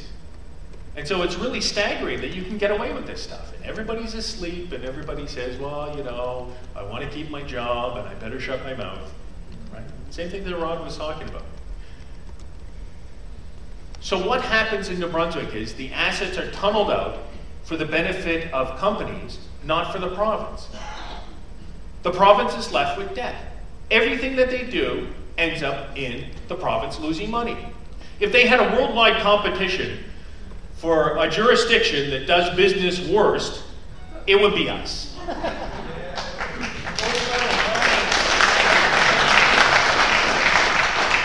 Even the little Pacific island of Vanuatu, after they had sold off the entire island, it was nothing but big holes made by mining. They were smart enough to buy another island. So they got a little bit of benefits on it, and they said, screw it, let's go. And I think that, you know, if New Brunswick is benefiting and, you know, there's nothing left in the province and we all had to move, buying Turks and Caicos might be an option. But that doesn't happen. We don't get anything. So in the great resource giveaway, what happens? Well, all the resources are given away, and all the province gets is more debt. How is it possible that you can lose money on every single deal that you do? It's a staggering track record, really, at the end of the day. It's like some bizarro version of Price is Right. The price is wrong. Starring the government of New Brunswick. And the little guy climbing up the hill, and then he would slide off down into the depths. And it's been going on for a very long time. And because I'm a good old Albert County boy, I like to look at the history of Albert County, where they discovered the second place in North America where they took out hydrocarbons, and basically where we invented the oil and gas business in North America. And you see, the Geisner had the same thing. He got screwed out of his company because he was told that Albertite wasn't, you know, kerosene, it was actually just coal. And they had a judicial decision which enforced that. So this has been going on, it's not yesterday, it's happened for over 100 years, where the same things happen. The province always ends up getting the not very clean end of the stick. Yeah. So then you say, well, is that an incredible coincidence, really? Have we had generations of really stupid people in office? Yeah. Maybe, but it doesn't seem that that's just by chance, right? There's a limit. I know it's hard to believe, but there actually is a limit to stupid people in the world. And especially, you know, even in a generational thing and, you know, crossbreeding that occurs in the political elite of New Brunswick, still, there's a limit to the number of stupid people that we can put into office. So I don't think that that's really just the case, right? So the monopoly firms, they manipulate the political and economic system so that only they benefit, and only they can access natural resources. And they do it with the cooperation of a few public officials. And I'm not, you know, I don't think that every politician is corrupt. And in fact, I think most of the people that are elected in office in New Brunswick are actually fairly decent. But the problem is, it's do what I say, or the people in your constituency lose their jobs. So what are you going to do? You're an elected official. What choice do you have? You want to help your constituents. So, okay, you compromise on that. And it's a salami theory. You start losing your integrity slice by slice. And then at one point you realize, wow, look what I've been part of. And I think the strongest part of what Charles has done is to get all of these ex-officials to come forward and admit their sins. And I would love to see an official program in which everybody could come in like a Truth and Reconciliation Commission, of where all of the former politicians that have helped put New Brunswick in the place that it is now would come forward and admit their sins. So at least we could record it, and that's it. You know, you're not going to get punished, but at least come forward and say, well, actually, the evil deeds that you've done. Because it might actually help, and it might wake people up. Next slide. So how do we capture a province? Well, you can do it in 6 easy steps. I tried for 5, doesn't work, you have to do 6. It's like the 6-minute abs thing, you know, obviously I don't participate in any such program, but you know, it's the same sort of concept. How do you capture a province in 6 easy steps? Well, first of all, you have to keep the economy run by oligarchs. The few. You have to have a few major companies. And it works because it's far easier to make a decision among a few bodies rather than a lot. If we had a genuine free market in which you had a lot of companies competing, what would happen? Well, it'd be very hard to make those collusion agreements. Say, you get this piece and I get that piece. Sometimes they fight, but really, if you're still around by now, you've pretty much got the game down. And it's really no different than the robber barons in the 19th century, right? How were the railways built? Well, it was built by a bunch of nasty guys that made deals among themselves. And so we look at this and we say, oh, well, we've moved on, you know, oh, capitalism is now, you know, not the way it used to be. But you look at those Russian oligarchs, those are really bad guys. And the Russian oligarchs always respond, you're telling us about how to do dirty business? That's how you guys made, that's how your whole capitalist system was built. By robber barons. So most places have gone on and moved on beyond that, and they have fairly competitive markets. But here, what we have is oligarchs. And don't kid yourself, it's not really that different than Russia or Eastern Europe, really. Because when you meet the guys, and you know, Forbes will write a nice article about a guy who made his fortune in Russia and is a smart kid and worked hard, worked his way up. Okay, he had to kill a few people along the way. Or a guy in Cambodia who comes up and owns a major chunk of the economy. Well, he might have had to kill his brother. But, you know, that's just the way that it is, right? It's not that you have to do that in New Brunswick, but you can definitely be an oligarch and get away with it continually because nobody wants to be unfriendly to business, right? No politician is going to stand up and say, no, no, we have to really change things because that would be it, right? Oh, he's unfriendly to business. He's a socialist. Only in New Brunswick are the socialists not really socialists anymore. In fact, we had a recent meeting with our beloved social democratic person, and he demanded to be recognized as a capitalist. And I think that's great. Because really, you know, it's not cool to be communist anymore, is it really? It's not cool to be socialist anymore. Nobody wants that. No, no, no. The only way that things work is the neoliberal way. Having seen the excesses of neoliberalism and seen the excesses of it when it happened in Eastern Europe, I started to grow a little bit skeptical about really is this the only way. And I do my PhD in Melbourne, and my professor wrote a great book called The Rotten State, where he takes us on and he says, giving all of the powers away from the government to private corporations doesn't make things more effective. Right? Look at Enron. Look at other major companies. Are they really that effective? Globalization, there it is. But you can still have globalization and not work in a way that actually does damage. Right? It's about efficiency. And there's no proof that actually corporations run things better than state officials. You may be able to hire brighter people, but if you paid decent salaries in the private sector, you would get decent people in some cases, right? So the other way to do it is control the means of production and natural resources. So you have to control this. And the other way to talk about this would be to talk about warlords. And that's exactly how warlords control Afghanistan. They don't do it by gun, but they go in and they grab a factory, they go and grab a ruby mine, they go and grab the heroin supply, because without having an economic basis, you can't do it. Economic power is real power. The power of violence is only illusionary. You can have it, you cannot have it. But being able to employ people means that they will constantly be on your side. So if you don't control the means of production or you don't control the natural resources, you really won't be able to control things. And then you have to control the access to information. Right? And that's what makes New Brunswick truly unique in Canada. The concentration of media ownership. And the fact that there is no way to get the word out. Right? Well, Charles left. Where is he? There he is. The voice of the free media in New Brunswick, Charles Zaborski. And I've talked to people who run schools of journalism, and I said, study this guy, because he's really been able to make the top political figures afraid of him. Right? They write memos. Charles is to be treated as a real journalist. But he is the only real journalist. That's the problem, right? 2 free newspapers and that's it. And you know, God bless CBC for doing what they can, but of course they get the screws put to them.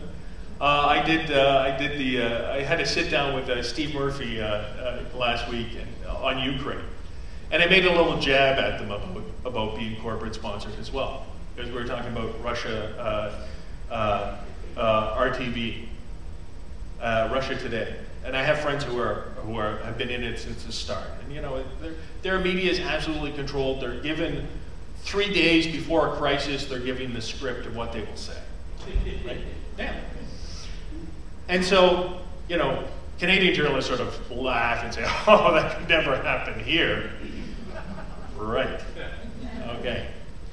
Let's go see how you're going to report on a story when you know that you can have all of your advertisement budget slashed, right? And that's what it's about. The for-profit media, of course, are dependent on ads. But you have to control access to information. And what's really staggering is that every aspect of access to information in the province is controlled. The only way that we can see contracts that are written is that we have to get the head of the Green Party to launch a court case. When I told the Mongols that, they said, no, come on, you're not serious. I said, yeah. They said, but it's not the 1990s in Eastern Europe. I said, yeah, well, New Brunswick. God bless us. But you also have to control the political process. And it's not about paying bribes. You control the political process in very subtle ways. And what's been staggering about the shale gas debate recently is that every source of information is quoted from inaccurate information that was presented before. It pops up in government, it pops up in think tanks, it pops up by academics, and it pops up in articles written, right? That's how you control things. There is very little real evidence. And that's what I love, is that we have this discussion about the forestry, and we have this discussion about hydrocarbons with no data. There's nothing to support it, right? There's almost no facts and figures. So you say, what is the royalty rate? Well, no idea. Because the province doesn't publish it. The companies publish it in their reports, but that's it. But still you don't have an accurate picture of actually what's going on. And some companies don't publish any of the results, right? So they're able to hide. And then you have to keep the population poor, and I used to say stupid, but you know, that's not very polite to say about us New Brunswickers, because there's a lot of smart New Brunswickers out there that have gone on and done great things and everything else, but are crushed when they're in their own province, but it's badly educated. And the fact is, New Brunswick's functional illiteracy rate is the worst in Canada. So how do we do that? So how do we, is that just by accident? We don't have good teachers in New Brunswick? We have frustrated teachers. And if you were a good teacher, you were muzzled because you weren't allowed to teach the way you should have. I taught in Ontario, I was muzzled, and I ended up leaving because of stress. Or better yet, don't pay your taxes and don't be able to pay for the system. Right? Also budget cuts and huge class size. But there's budget cuts because we have the lowest corporate tax rate in the developed world. Right? New Brunswick is at the bottom of the OECD in terms of corporate taxation. How is that possible? Who can sit around in that meeting and say, all right, we're deep in debt, what are we going to do? Slash the tax rate for corporations. Don't let them pay anything. Oh, let them export all the oil in Canada out of St. John. Don't charge them a cent. Great idea. Write that down. That's policy. Okay? No taxes for corporations. Has it increased jobs? And what I had a researcher actually look at the number of handouts that were given to corporations over the last 8 years. There was a promise of 11,000 jobs in exchange for the corporate communism we have.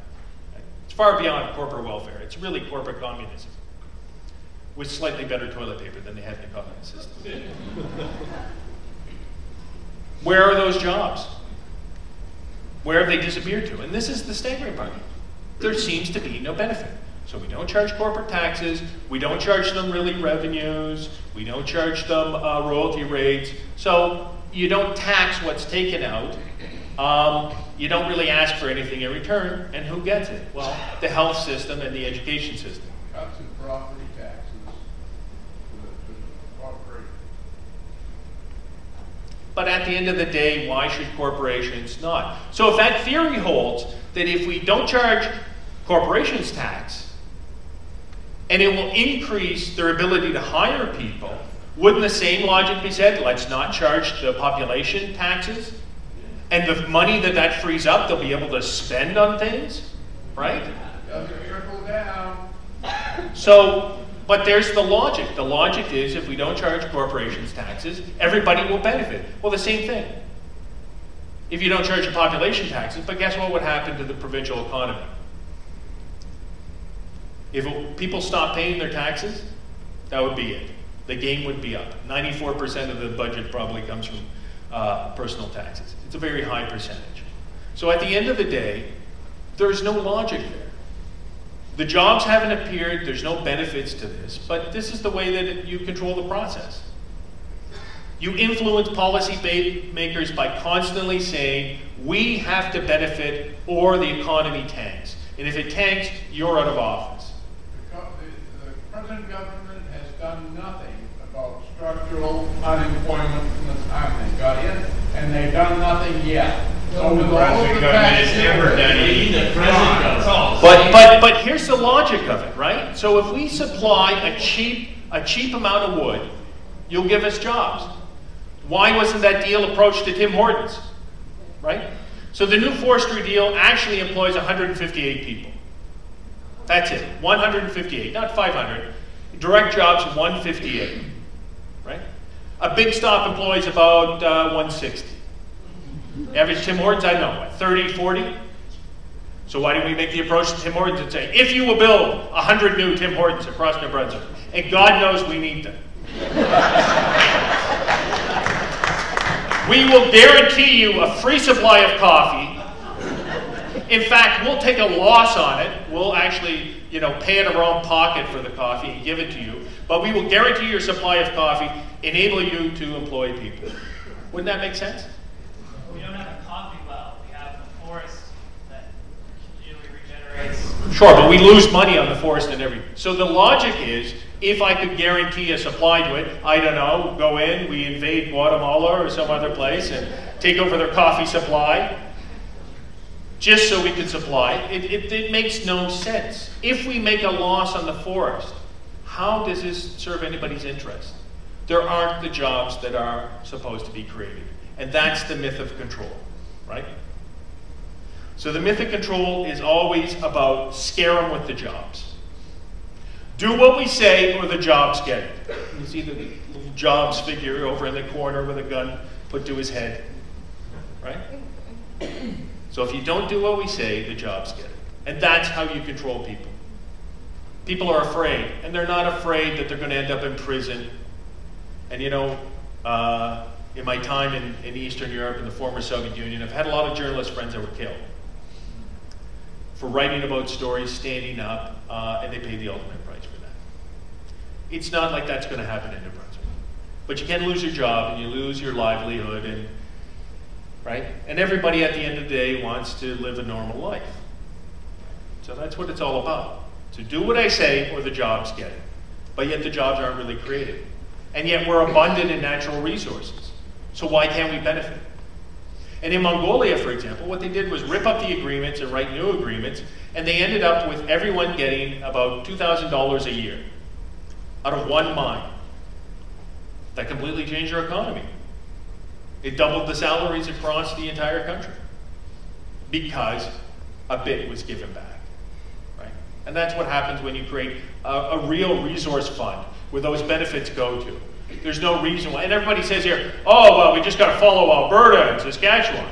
Well, Alberta and Saskatchewan charge far higher rates on royalties than we do. Look at the potash. How is it possible that New Brunswick charges 6 times less for royalties on potash than Saskatchewan, the home of Potash Corp?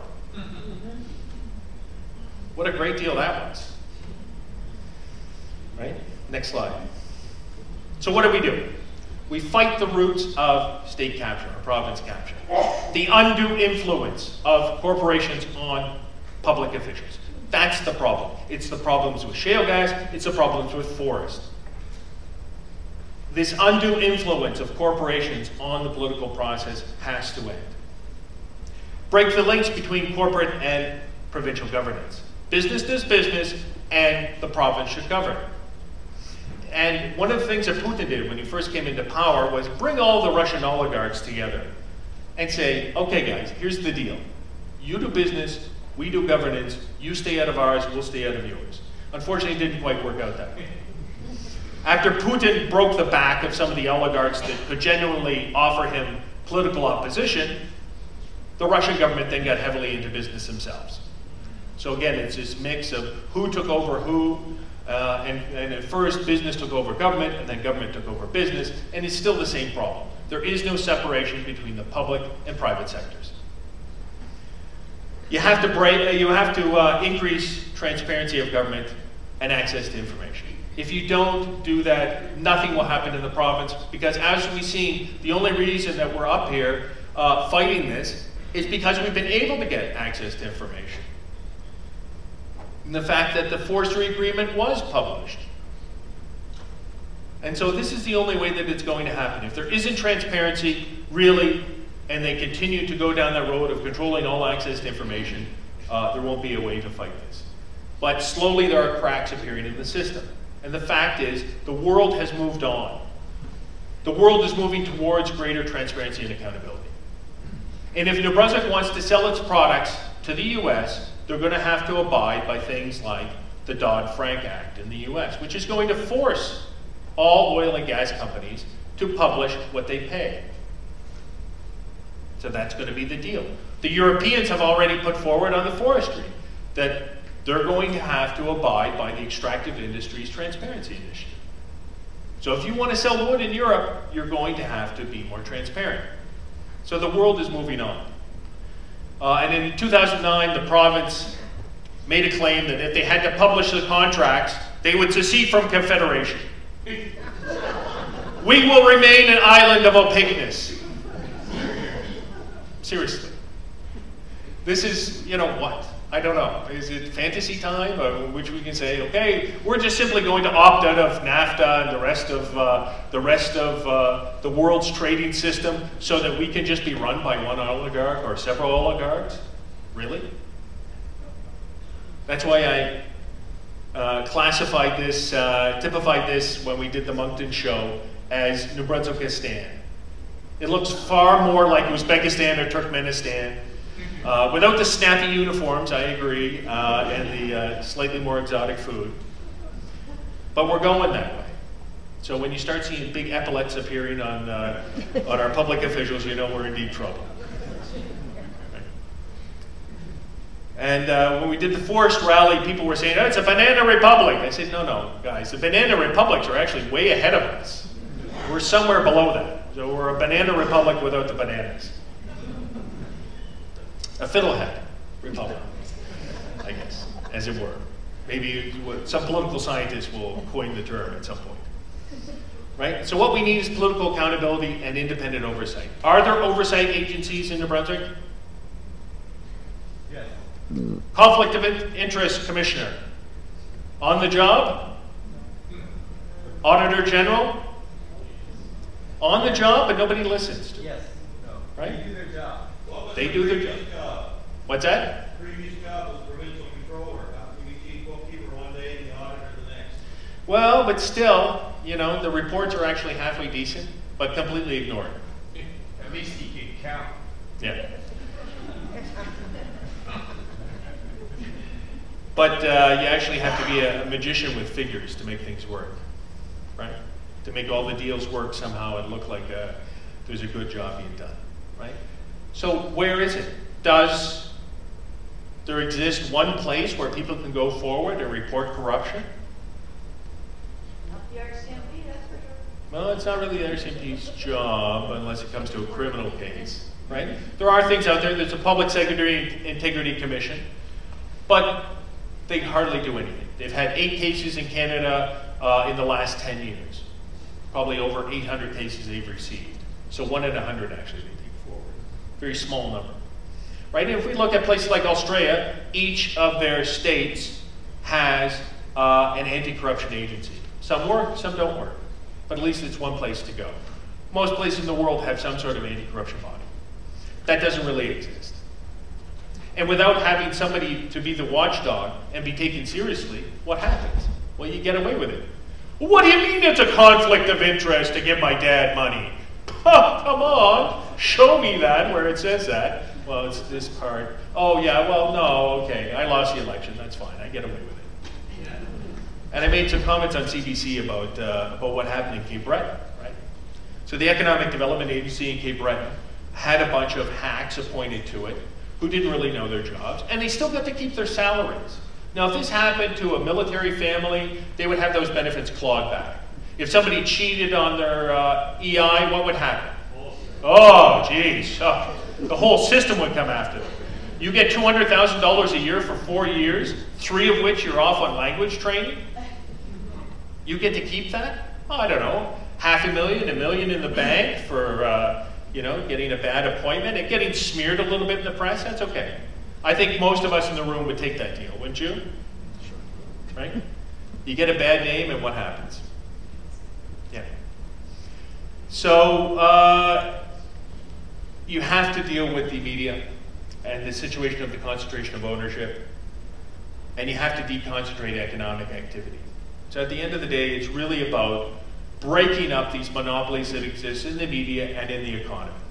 And then finally, you really have to reach out and have civil society come up and stand up. And we haven't been having huge numbers of people standing up in the province. Right? There are a small group of dedicated activists that are out there that are really trying, but that's it. It's a very small number. And somehow we need to reach out to the population, and we have to wake people up. And as Rod says, when you explain to people, well, here's why you're getting your deer in urban centers, or here's why this is happening, people are shocked. And so the word really needs to get out. So the simple version of this, stop the monopolies, increase transparency and accountability, and stand up. And we really need each of you to go out and reach out to 10 people and say, this is what's going on in the province. We live in a captured province, and now it's time to stop. Thanks.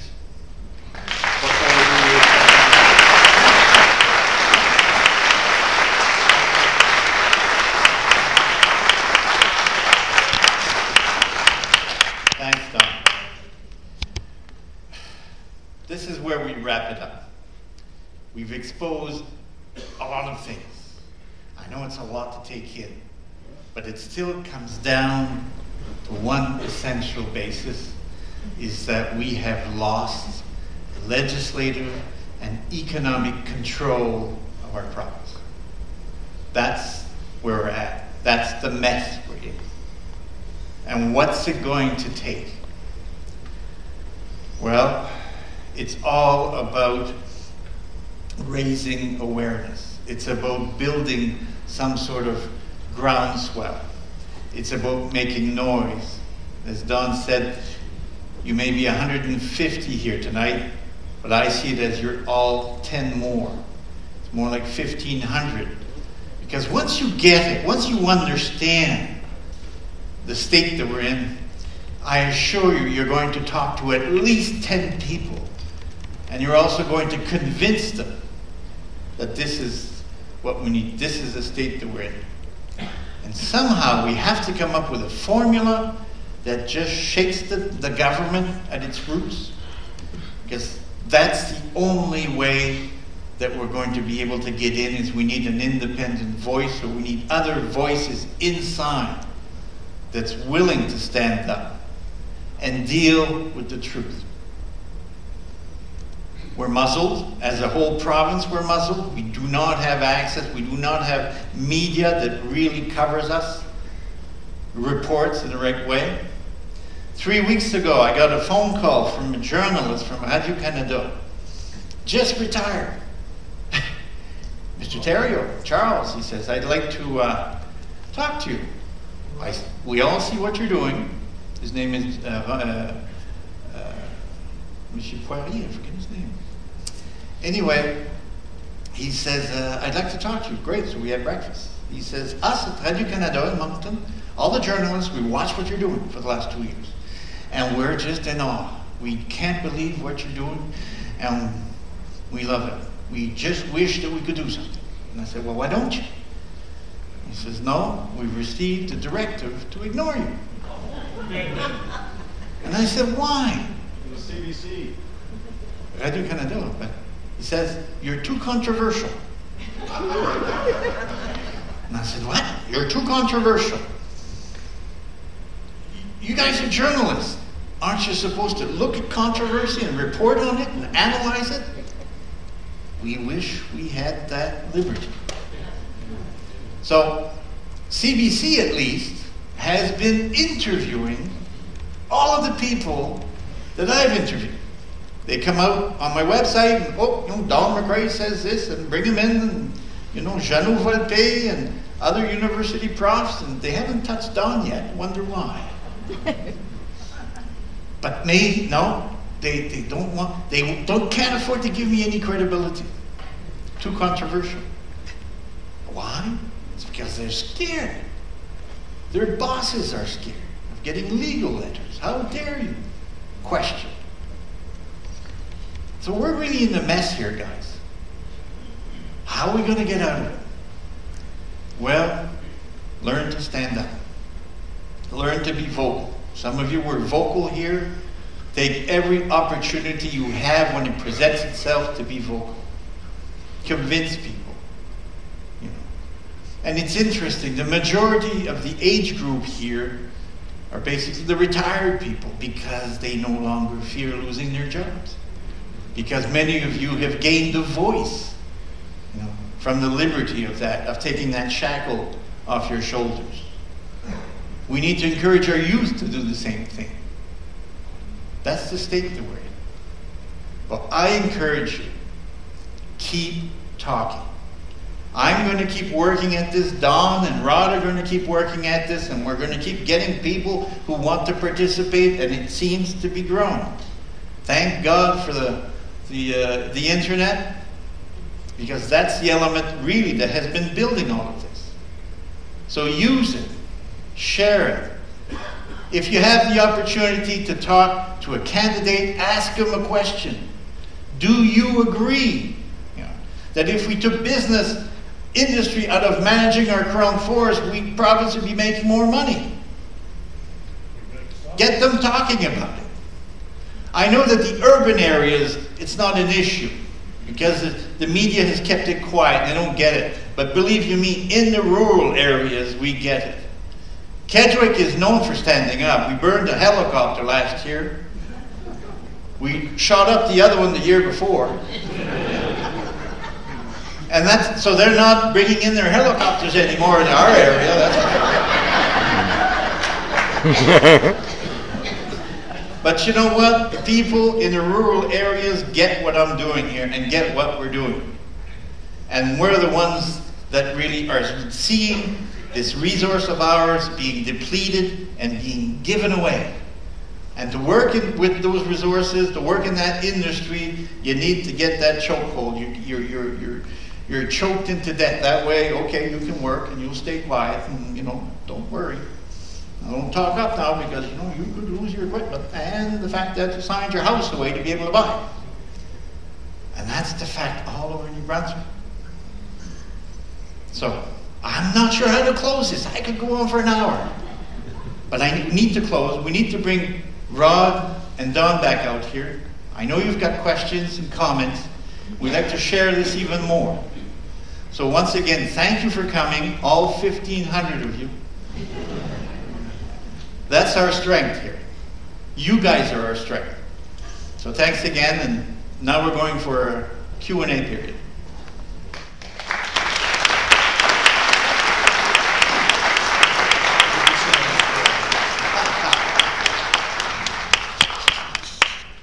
Oh, we're going to take the mics out here. How about turning up the lights on the hall? Yes. I got one question, just one. Can you explain to me the difference between the new proposed Forestry Act in New Brunswick and Quebec is much bigger? How do they do it in Quebec compared to here? Yeah. The Forestry Act, when it was created in 1982, they thought, well, prior to that it was so political, it was a mess. You had all these little mills all over New Brunswick, you had hundreds of them. But it was political in the sense that, geez, if you voted red this time around, well, maybe you got wood from the forest. And if you voted blue, you didn't, but the next election around, it got turned, you know? So the stability within the forest industry and the mills was lacking. So they thought the best thing to do is to take the politics out of it. So we're going to split up all of the public forest into 10 and then hand it over to the industry. Now they're going to manage it for the betterment of New Brunswickers. What they've been doing is managing it for themselves.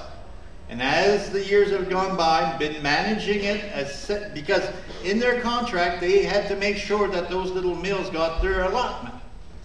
But slow but sure they were able to manage it so that they could squeeze out that little competition. There's another one gone, there's another one gone, there's another one gone, and as they lost their sub-license allotment, well, then they'd be brought back into the big licensees.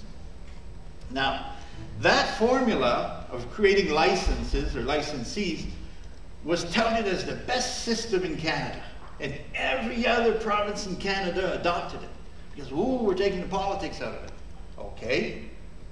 But it didn't take very long to British Columbia to go, whoa, hold on now. Where'd our revenue go? You know? Where'd it go? And they started looking at it and they said, no. And they took industry out of managing their public forests. And they turned around and they said, I think the approach we're going to take is we're going to take those big blocks of land and instead of guaranteeing wood, we're going to put them up for auction. So the highest bidder pays for the wood. And then we're going to take forests around communities and we'll say, here, these are community-based forests. You guys figure out how to generate revenue, income, work for them. So that's the model in British Columbia. Then Ontario did the same thing. Now they took industry out of managing their forests. They're focusing on community-based forestry. They're selling off their blocks.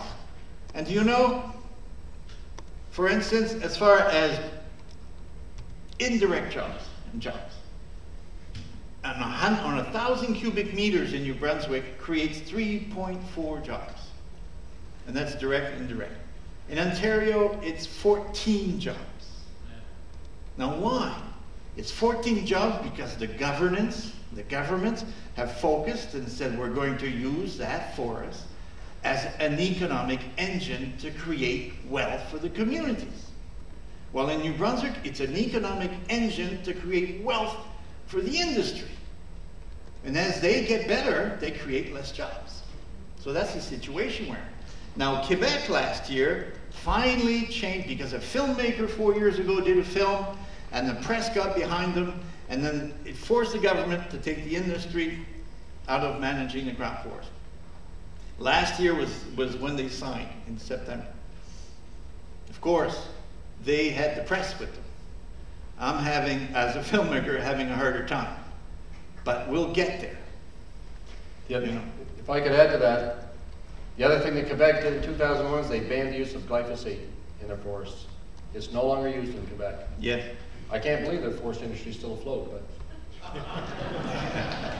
but they're doing a good job there without it. So. Yes, absolutely. I want to hear from my friend John Bosnish before myself. Pamela. Yeah. I'm just curious, ask you a question. You insist on continue to say public land and crown land. Can you tell me how and when New Brunswick obtained underlying title to Micmac and Mousy territory? No, they never. It's unceded. It's just, for me, for the moment, it's my reference. Okay. When I work in French, I always say les forêts publiques, public. Mm-hmm. But it's never been ceded. And that's a whole other issue and battle. But it's still within the same. Thank you. Personally, as I've said in my videos, I think the forest needs to be treated as one big living entity. If we take care of it, it will take care of us. But that's always been what I've been. May I ask you something? Yes. I entered St. Thomas as a mature student when I was 21, single parent.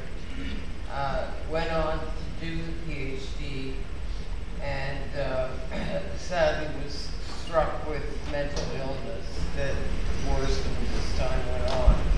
I was forced to leave teaching. When I went to the Department of Social Services and found out that I was going to be expected to live on $700 a month, I contemplated suicide. From that day on, I have felt punished for being sick. Do you have any suggestions as to, we have the lowest rates in Canada, we're excluded so much from enjoying what the city has to offer, and I cannot lose my anger over it. I guess I'm asking, do you think it's possible that those of us in this position could make some kind of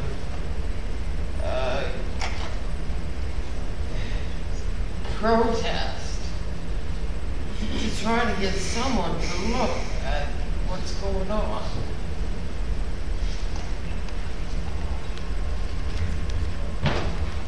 If it's possible? Yeah. Well, we're trying. There's no clear answer. All I know is that we are not getting revenue from our resources. Okay. It is being given away. We could improve the lot of what's going on every issue, if the revenues were there. Now, it's all a matter of finding, I'm not saying, it's about finding a balance in all of that, in living in all of this. That's the starting point, rather than narrowing in on social services in and of itself, I guess.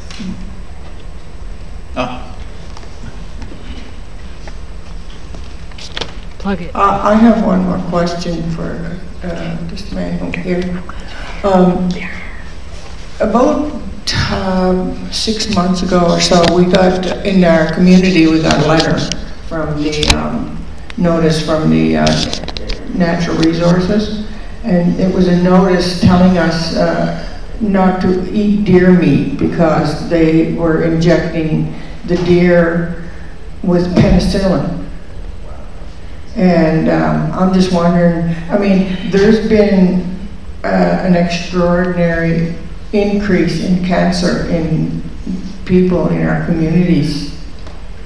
And do you know anything about? No, I don't know. I mean, I've been gone from DNR for 2 years, so there was nothing we were doing back then that was injecting penicillin into deer. No. No. They said that they were marking the deer or something somehow, and that if we shot a deer that had a tag or had some kind of mark on it, not to eat it. Wow. If they're starting to actually do work with deer, that'll be the first time in 20 years. It's about time. But I why don't know would they anything. put The biggest thing they always were concerned about was cadmium in the liver, because it bioaccumulates in the liver and the toxic from yeah, what? it's heavy metals from acid rain. That was the biggest thing they did work on years ago, and they always said pregnant women and children, and it's also the same with fish. In my slides, I'm not sure whether you noticed or not, but glyphosate is a known carcinogen now as well. But Yeah, that's what has not get out to people. But that's why you know, I thought about that when you mentioned that it caused cancer in mice. Yeah, and productivity in deer has gone from used to be 95% of our deer were pregnant, and it's gone down to 75% to 80%. So something's going on out there, but nobody's looking at it. And not to mention eventual immunity from antibiotics that can be used out. That's interesting. So that came from DNR, you said? Yeah. Really? It was sent to the band offices, and it was sent out to the homes. Notice. Not sure. Not to eat deer because they know we hunt. You know, Yeah, that's right. hunt, but Wonder when they're going to tell me that. yeah. I thought that's right. They're trying to get rid of me. This question's also for Rod. Yes. Since Ailish Cleary seems to be brave enough to talk about the potential for health problems from shale, has your research on the glyphosate been brought to her attention? Is she commenting on it or reading about it? I'm not sure. It's not my research, actually. It's stuff that's out there everywhere. It's being published around the world. A lot of it's coming from Europe. It's interesting that the stuff coming out of the States that's funded by Monsanto is opposed to it and says that everything's great. No surprise there. But what was I going to say? I wrote a letter to the Department of Health in the province, because actually the Department of Health, back when we were trying to get deer meat donated, like Farmers and Hunters Feeding the Hungry program, and we were dealing with the Department of Health. Their regulations are incredibly powerful. The Minister of Health can shut down anything, anytime, any place if there's a public health concern. So I wrote to him, citing all these research articles that show all the health problems that glyphosate's causing, and he sent me back a nice short letter saying he sent my letter on to the Minister of Natural Resources. Well, maybe the rest of us could give her a heads up. Well, I think, and again, I think when you start looking at that, be prepared, because it'll shock you how much information's out there and just what kind of problem we're dealing with. I couldn't believe it. Has there been any urban journalists that decided to do a story on your tour? Because I don't think nobody has seen a tour like this. No. A lot of numbers, a lot of facts, and I think you should be congratulated for a job very well done. But has there been any urban media covering this? No. Is the Daily Gleaner in here? Urban Franklin paper? No? CBS Didn't in get the here? announcements out, so. Any breaking media here from anyone? I had a CBC gentleman from the radio, he didn't know about your thing tonight. No, we haven't been able to get the announcements out on any mainstream Public service media. announcement. That's crazy. No, they refuse to. I said, I saw it on a poster, and the guy from CBC said, really? A poster? Yeah. It They was know. put on Facebook Yes. by a friend of mine, and her post was removed. Yeah. Not by her. Yeah. Happens every day. We've been trying to get the word out. How many more tours? We got Mayor Machine coming up again. And what else? Hillsborough asked us to do it. And so a few more. I'll invite you guys to Eastern Europe. I can fill a whole hall to hear a story like this. Yeah. In a day. Isn't that something? This place is anesthetized from birth. My late father, used to say New Brunswickers would be born with their back in the shape of a saddle, just waiting for a rider to come by. Yeah, it's inviting. You see a saddle going by, hop on. Yeah. Sad but true. But it's growing. It's maybe not growing as exponentially as we would want it, but it's growing. Where is the child of every person in here who has a child? When I go to a political meeting, I take my two sons, they're 11 and they're 13, and they come to every meeting. There's no TV, there's no games, there's no playing, there's no sports. When I go to a political meeting, they're both there. They've been learning since age 4. My son denounced George Bush in the White House at age 4 from the megaphone. Where's mine, Charles? Oh, yeah. Mine's backstage. He's been to every one of these. That's where he should be. Yeah. And so should everybody here bring their children. You're hurting your own children by not forcing them to come with you. Pay them if you have to. Yes, sir. First of all, I'd like to thank you guys. You guys doing a really great job, and this is a message that a lot of us think that needs to get out there. So thanks for that. I'm wondering, I hear mention of the corruption, and you're talking about how the top down in the DNR, it's the top that runs everything. You're talking about the monopoly of politics. I'm from a rural riding. I'm from out Nagwick way. We have the AV Nagwick, of course, the sister of AV Cell. And it just seems to me, when they talk about the 2,000 people a year that are leaving the province, they're not leaving from Fredericton, they're not leaving from Moncton, they're not leaving from St. John, they're leaving from our rural areas. Yes. And it seems like there's a great centralization of all the power in New Brunswick, and it's been brought here to Fredericton now. And I'm wondering if you guys would say that was an intentional or just a byproduct of what's going on. And it also seems to remove any kind of power from the rural riding. It used to be the people that lived in those areas had a connection with that land and with those resources, and so they had a say into it. Yeah. But now it seems like the decisions are made from people that don't live on that land. So would you guys say that, I guess, the centralization is a byproduct of it, or is it an intentional move? Well, the question is, who represents the voice of rural New Brunswick in politics?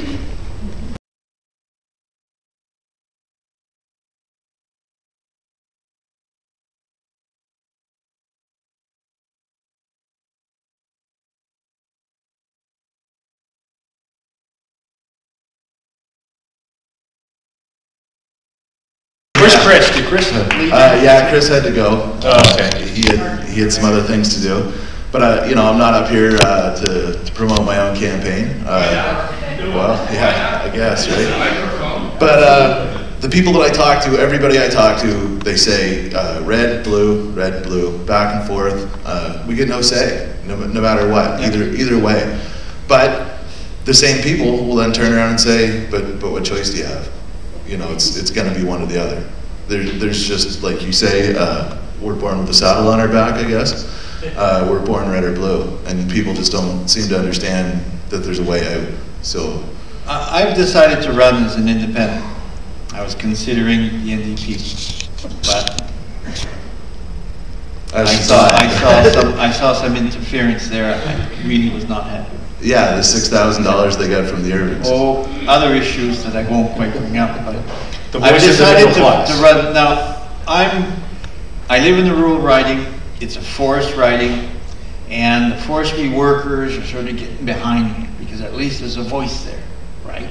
And although they're not being overly vocal, I get this all from the background. If I can get inside the ledge, then I figure the press can't ignore me as much anymore, right?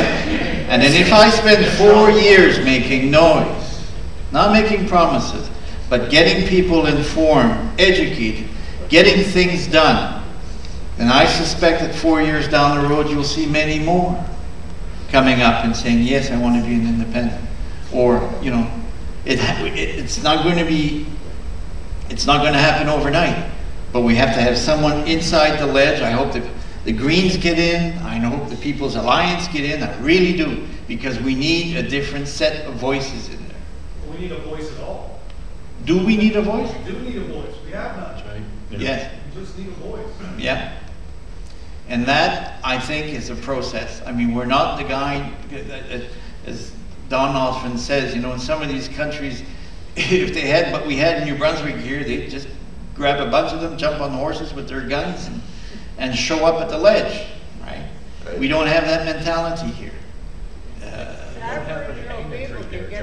What's that? They don't have a hanging tree there. They don't have a hanging tree.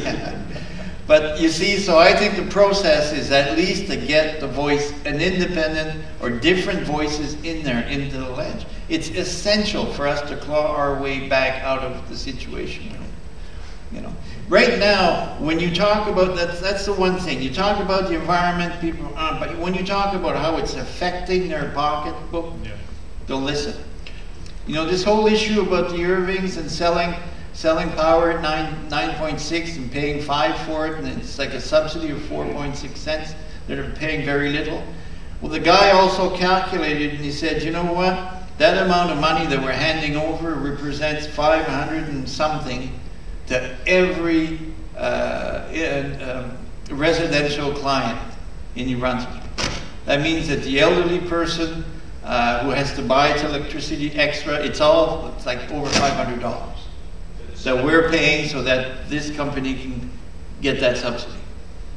You know, so somehow we have to get that into people's minds. We have to get them understanding how they're poisoning us, because the industry says it doesn't matter. For us, at least, we can get more trees. You know, we have to get them to understand that we are really a captured province, and that we have no say, and we have puppet governments who are not acting with it. And we have to get them to understand that the real power is the people. It really is. But we think we don't. I spoke to my liberal opponent, and I talked to him about that. He says, well, Charles, you know, the Irvings will sort of always be there. And I said, so what does that mean? Does that mean that we just have to take our arms down and say, okay? And he sort of walked away. He didn't know quite how to answer. Yeah, it seems like whenever you mention anything bad about the Irvings, people, oh, well, they're always going to be there. It's obviously they are. We're not talking about crushing them or bankrupting them, or they're going to be there, man. But anyway, you're not talking about taking away the company and put it in public control. But the public interest can control the company. They can control the public land. They can say, this is what we will allow. Yeah. You don't have to take the company away or decimate them, bankrupt them, or rush out. You just have to control them. Or stop them from taking every last crumb in Whoville. Right. I mean, this is the aspect of it. Do they really need every single thing out there? Do they really need the forest? Do they really need all of this? Do they need 10 salmon camps, or do Wait they till need China 15 comes in. salmon camps? Yeah. How many salmon camps do Irvings need? There's a great question. Yeah.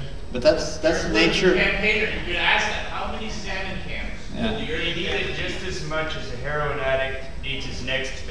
That's it. That's it. That's as much as anybody can Corporates, need. yeah. And this is what we've seen anywhere where oligarchs are allowed. It's never enough. Right. And they'll keep taking and taking and taking until the whole system crashes. When New Brunswick is bankrupt, then what? Well, the mothership will just fly off and go to Maine or something else. No, they're going. Listen, they're dealing with the province the same way they're dealing with their contractors.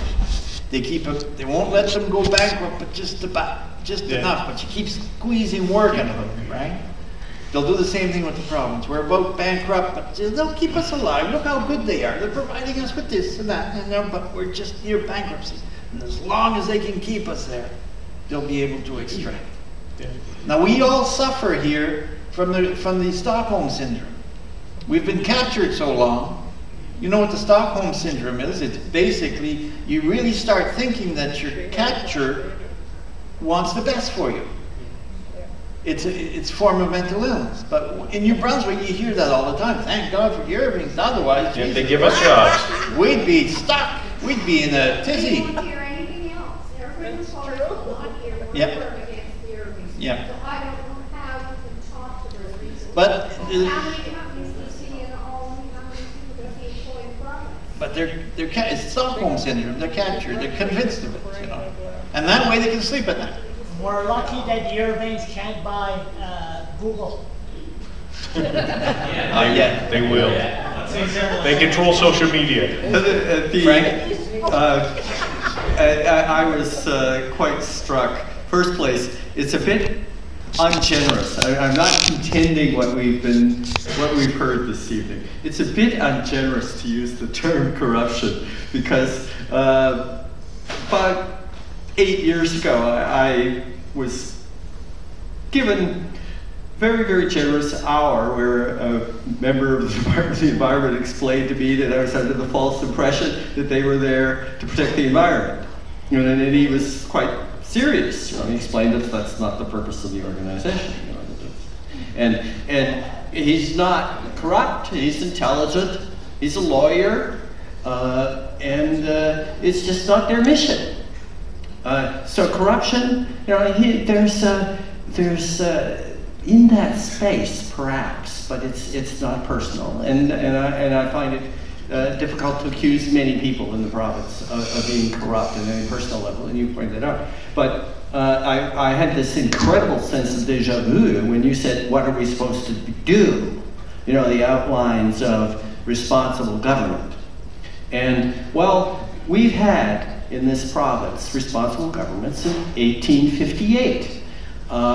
In the previous decade, in the Liverpool government and under the new Queen, the larger white colonies were pretty much instructed that government was not to be in the pocket of limited interests and coincident with them, that they had to be separate. And I've often thought, that the packet ship that brought that to Canada didn't stop in St. John. But in 1858, an act of the legislature established responsible government. So we just have to go back to ask our elected officials to read it. Sure, or if they would enforce the 1913 anti-corruption law, which has been on the books forever. I mean, we have the lowest rate of prosecution of corrupt officials in the developed world. But this is not funny. None of us, it's not funny to the degree to the government has ceased to understand that it acts in the public interest. David, you better get in there. Thank you. Well, thank you, Frank. Well, this is more of a testimonial. In what you're saying about control, on how well it's done, anyone that tries to act against what I call the ruling class, there's repercussions. They're punitive. You would mention that. Well, one of the things that I learned with Occupy was two things that were told to me with people not speaking out is, I am going to lose my job, or I am applying for work and I will not get work. And when you stand against the forces, they demonize you. They turn you into a madman or mad woman. You're not playing with your faculties. I'll give a little yarn, and this is like on how the roles remain the same, but the faces change. My colleague, John Bosnich, and I were very active at UNB. He was the president of the student union. And our belief was a student union for the students. Well, the end result was of the things that we were trying to do is John got kicked out from UNB for 20, 30 years. He was just recently admitted. 28 years. 28 years. I was station director at CHSR. I was approached by Susan Montague at the time, who was the public relations officer under President Downey, to tell my news people how to tell the news. I said, no way. There was myself, the yearbook, and the Brunswick, and we were all called together to manipulate the news, basically it was to make John look bad, make Downey look good. Talk little about Bosnich's success, talk a lot about his failures. The inverse with President Bowne. Downplay his failures, upplay his success. I said, no way. I go to the radio station and I have an escort. So this is living out in the field. What happens when you try to make changes? The opposition, how much control, the Irvings has, and it's been said here tonight on controlling the paper. Social media is still great, and to talk to it is a different world, because if I try to talk to my neighbors about the issues, they're almost like, well, you're talking religion to me. Like, it's like they plug their ears and they don't want to listen to what you have to say, because you're not, you know, part of the day, you're not part of the Irving thing, so therefore you're not credibility. So that's the other hurdle that we have to try to get through, is this credibility point, is that, you know, like I said earlier, you know, we're demonized. Just one last example. A couple of years ago, Leo Hayes, some of the students protested for anti-bullying because the school was not dealing with bullying quite properly. Kevin Pottle, who was the principal at that time, he, two of the leaders, they were graduating that year. Because of that, he prevented them from walking across the graduation stage.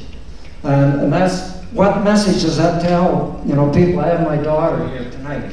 And what message, she's Leo Hayes, what message does that tell her about speaking up? If you speak up, there's going to be consequences, bad consequences. So, you know, I think you're working on the right strategy, but there's still other angles that has to, you know, come out to get this across to the, you know, to the Brunswickers, because the Brunswickers don't know, you know, what is going on. They believe that SWN is correct. They believe that Irving can only speak truth. Everyone else speaks with forked tongue. Thank you. Thank you, Andre.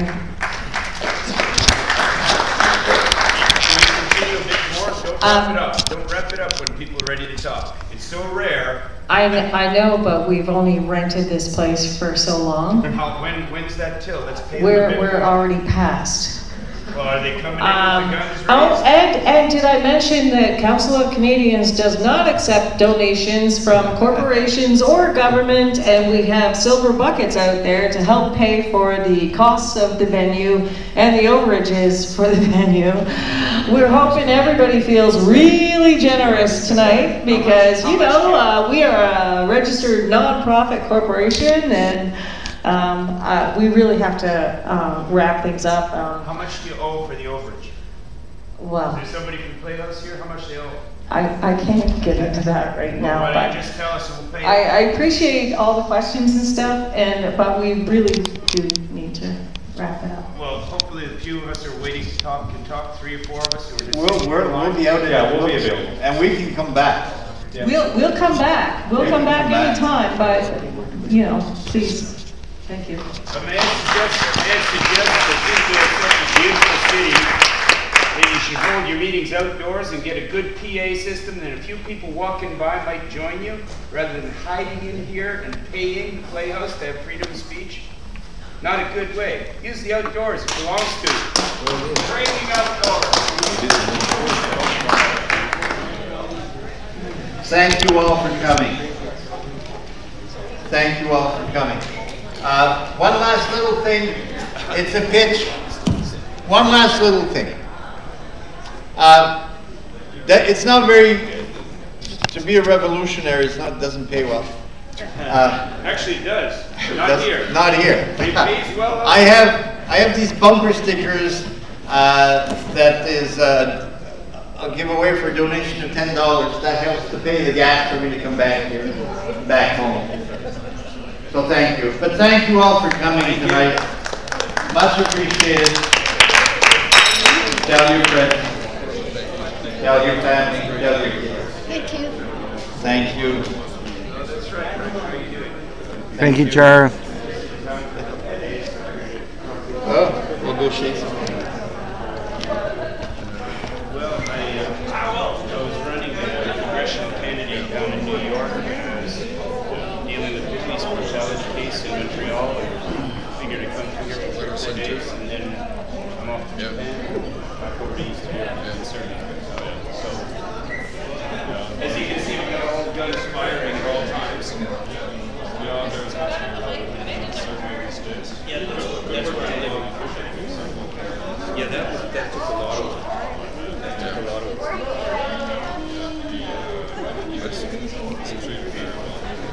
Well, cost them millions. And, you know, we had to fight. We did.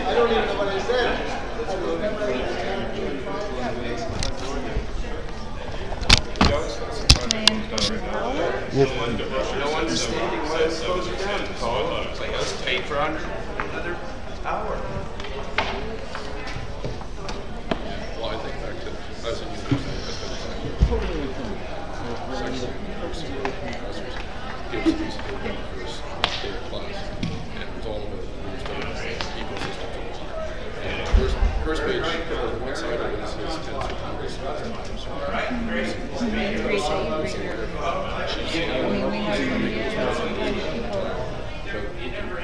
can I sell something? How do you open this guy?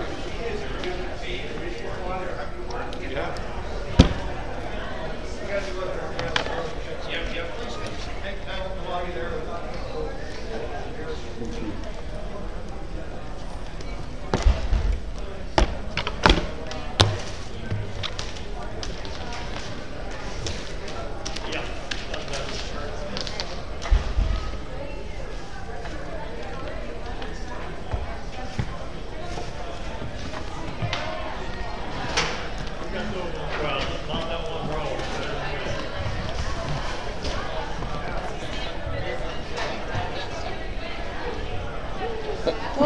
Oh my, go ahead. Thank you.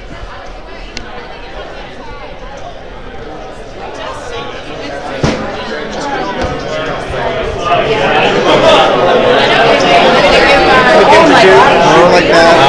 We're like there. We're right in. Oh, I think it went well.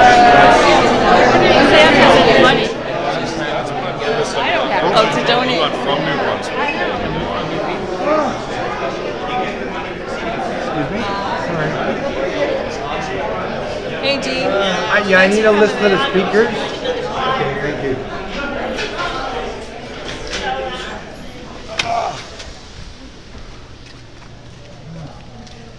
And here we are, folks. Here we are in downtown Fredericton, and there is the legislature in the center of your screen. The most corrupt government on the planet, folks, right there. Trying to prove that it's waterproof? I know it is. Yeah.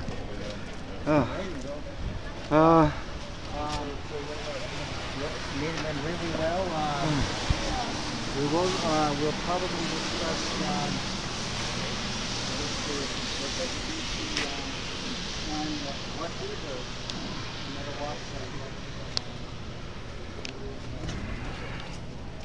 We're at the Fredericton Playhouse. There we go. Oh, smoke. Okay, folks, so we'll be back for more interviews shortly, but right now I need to smoke and keep this warm. Ciao, folks.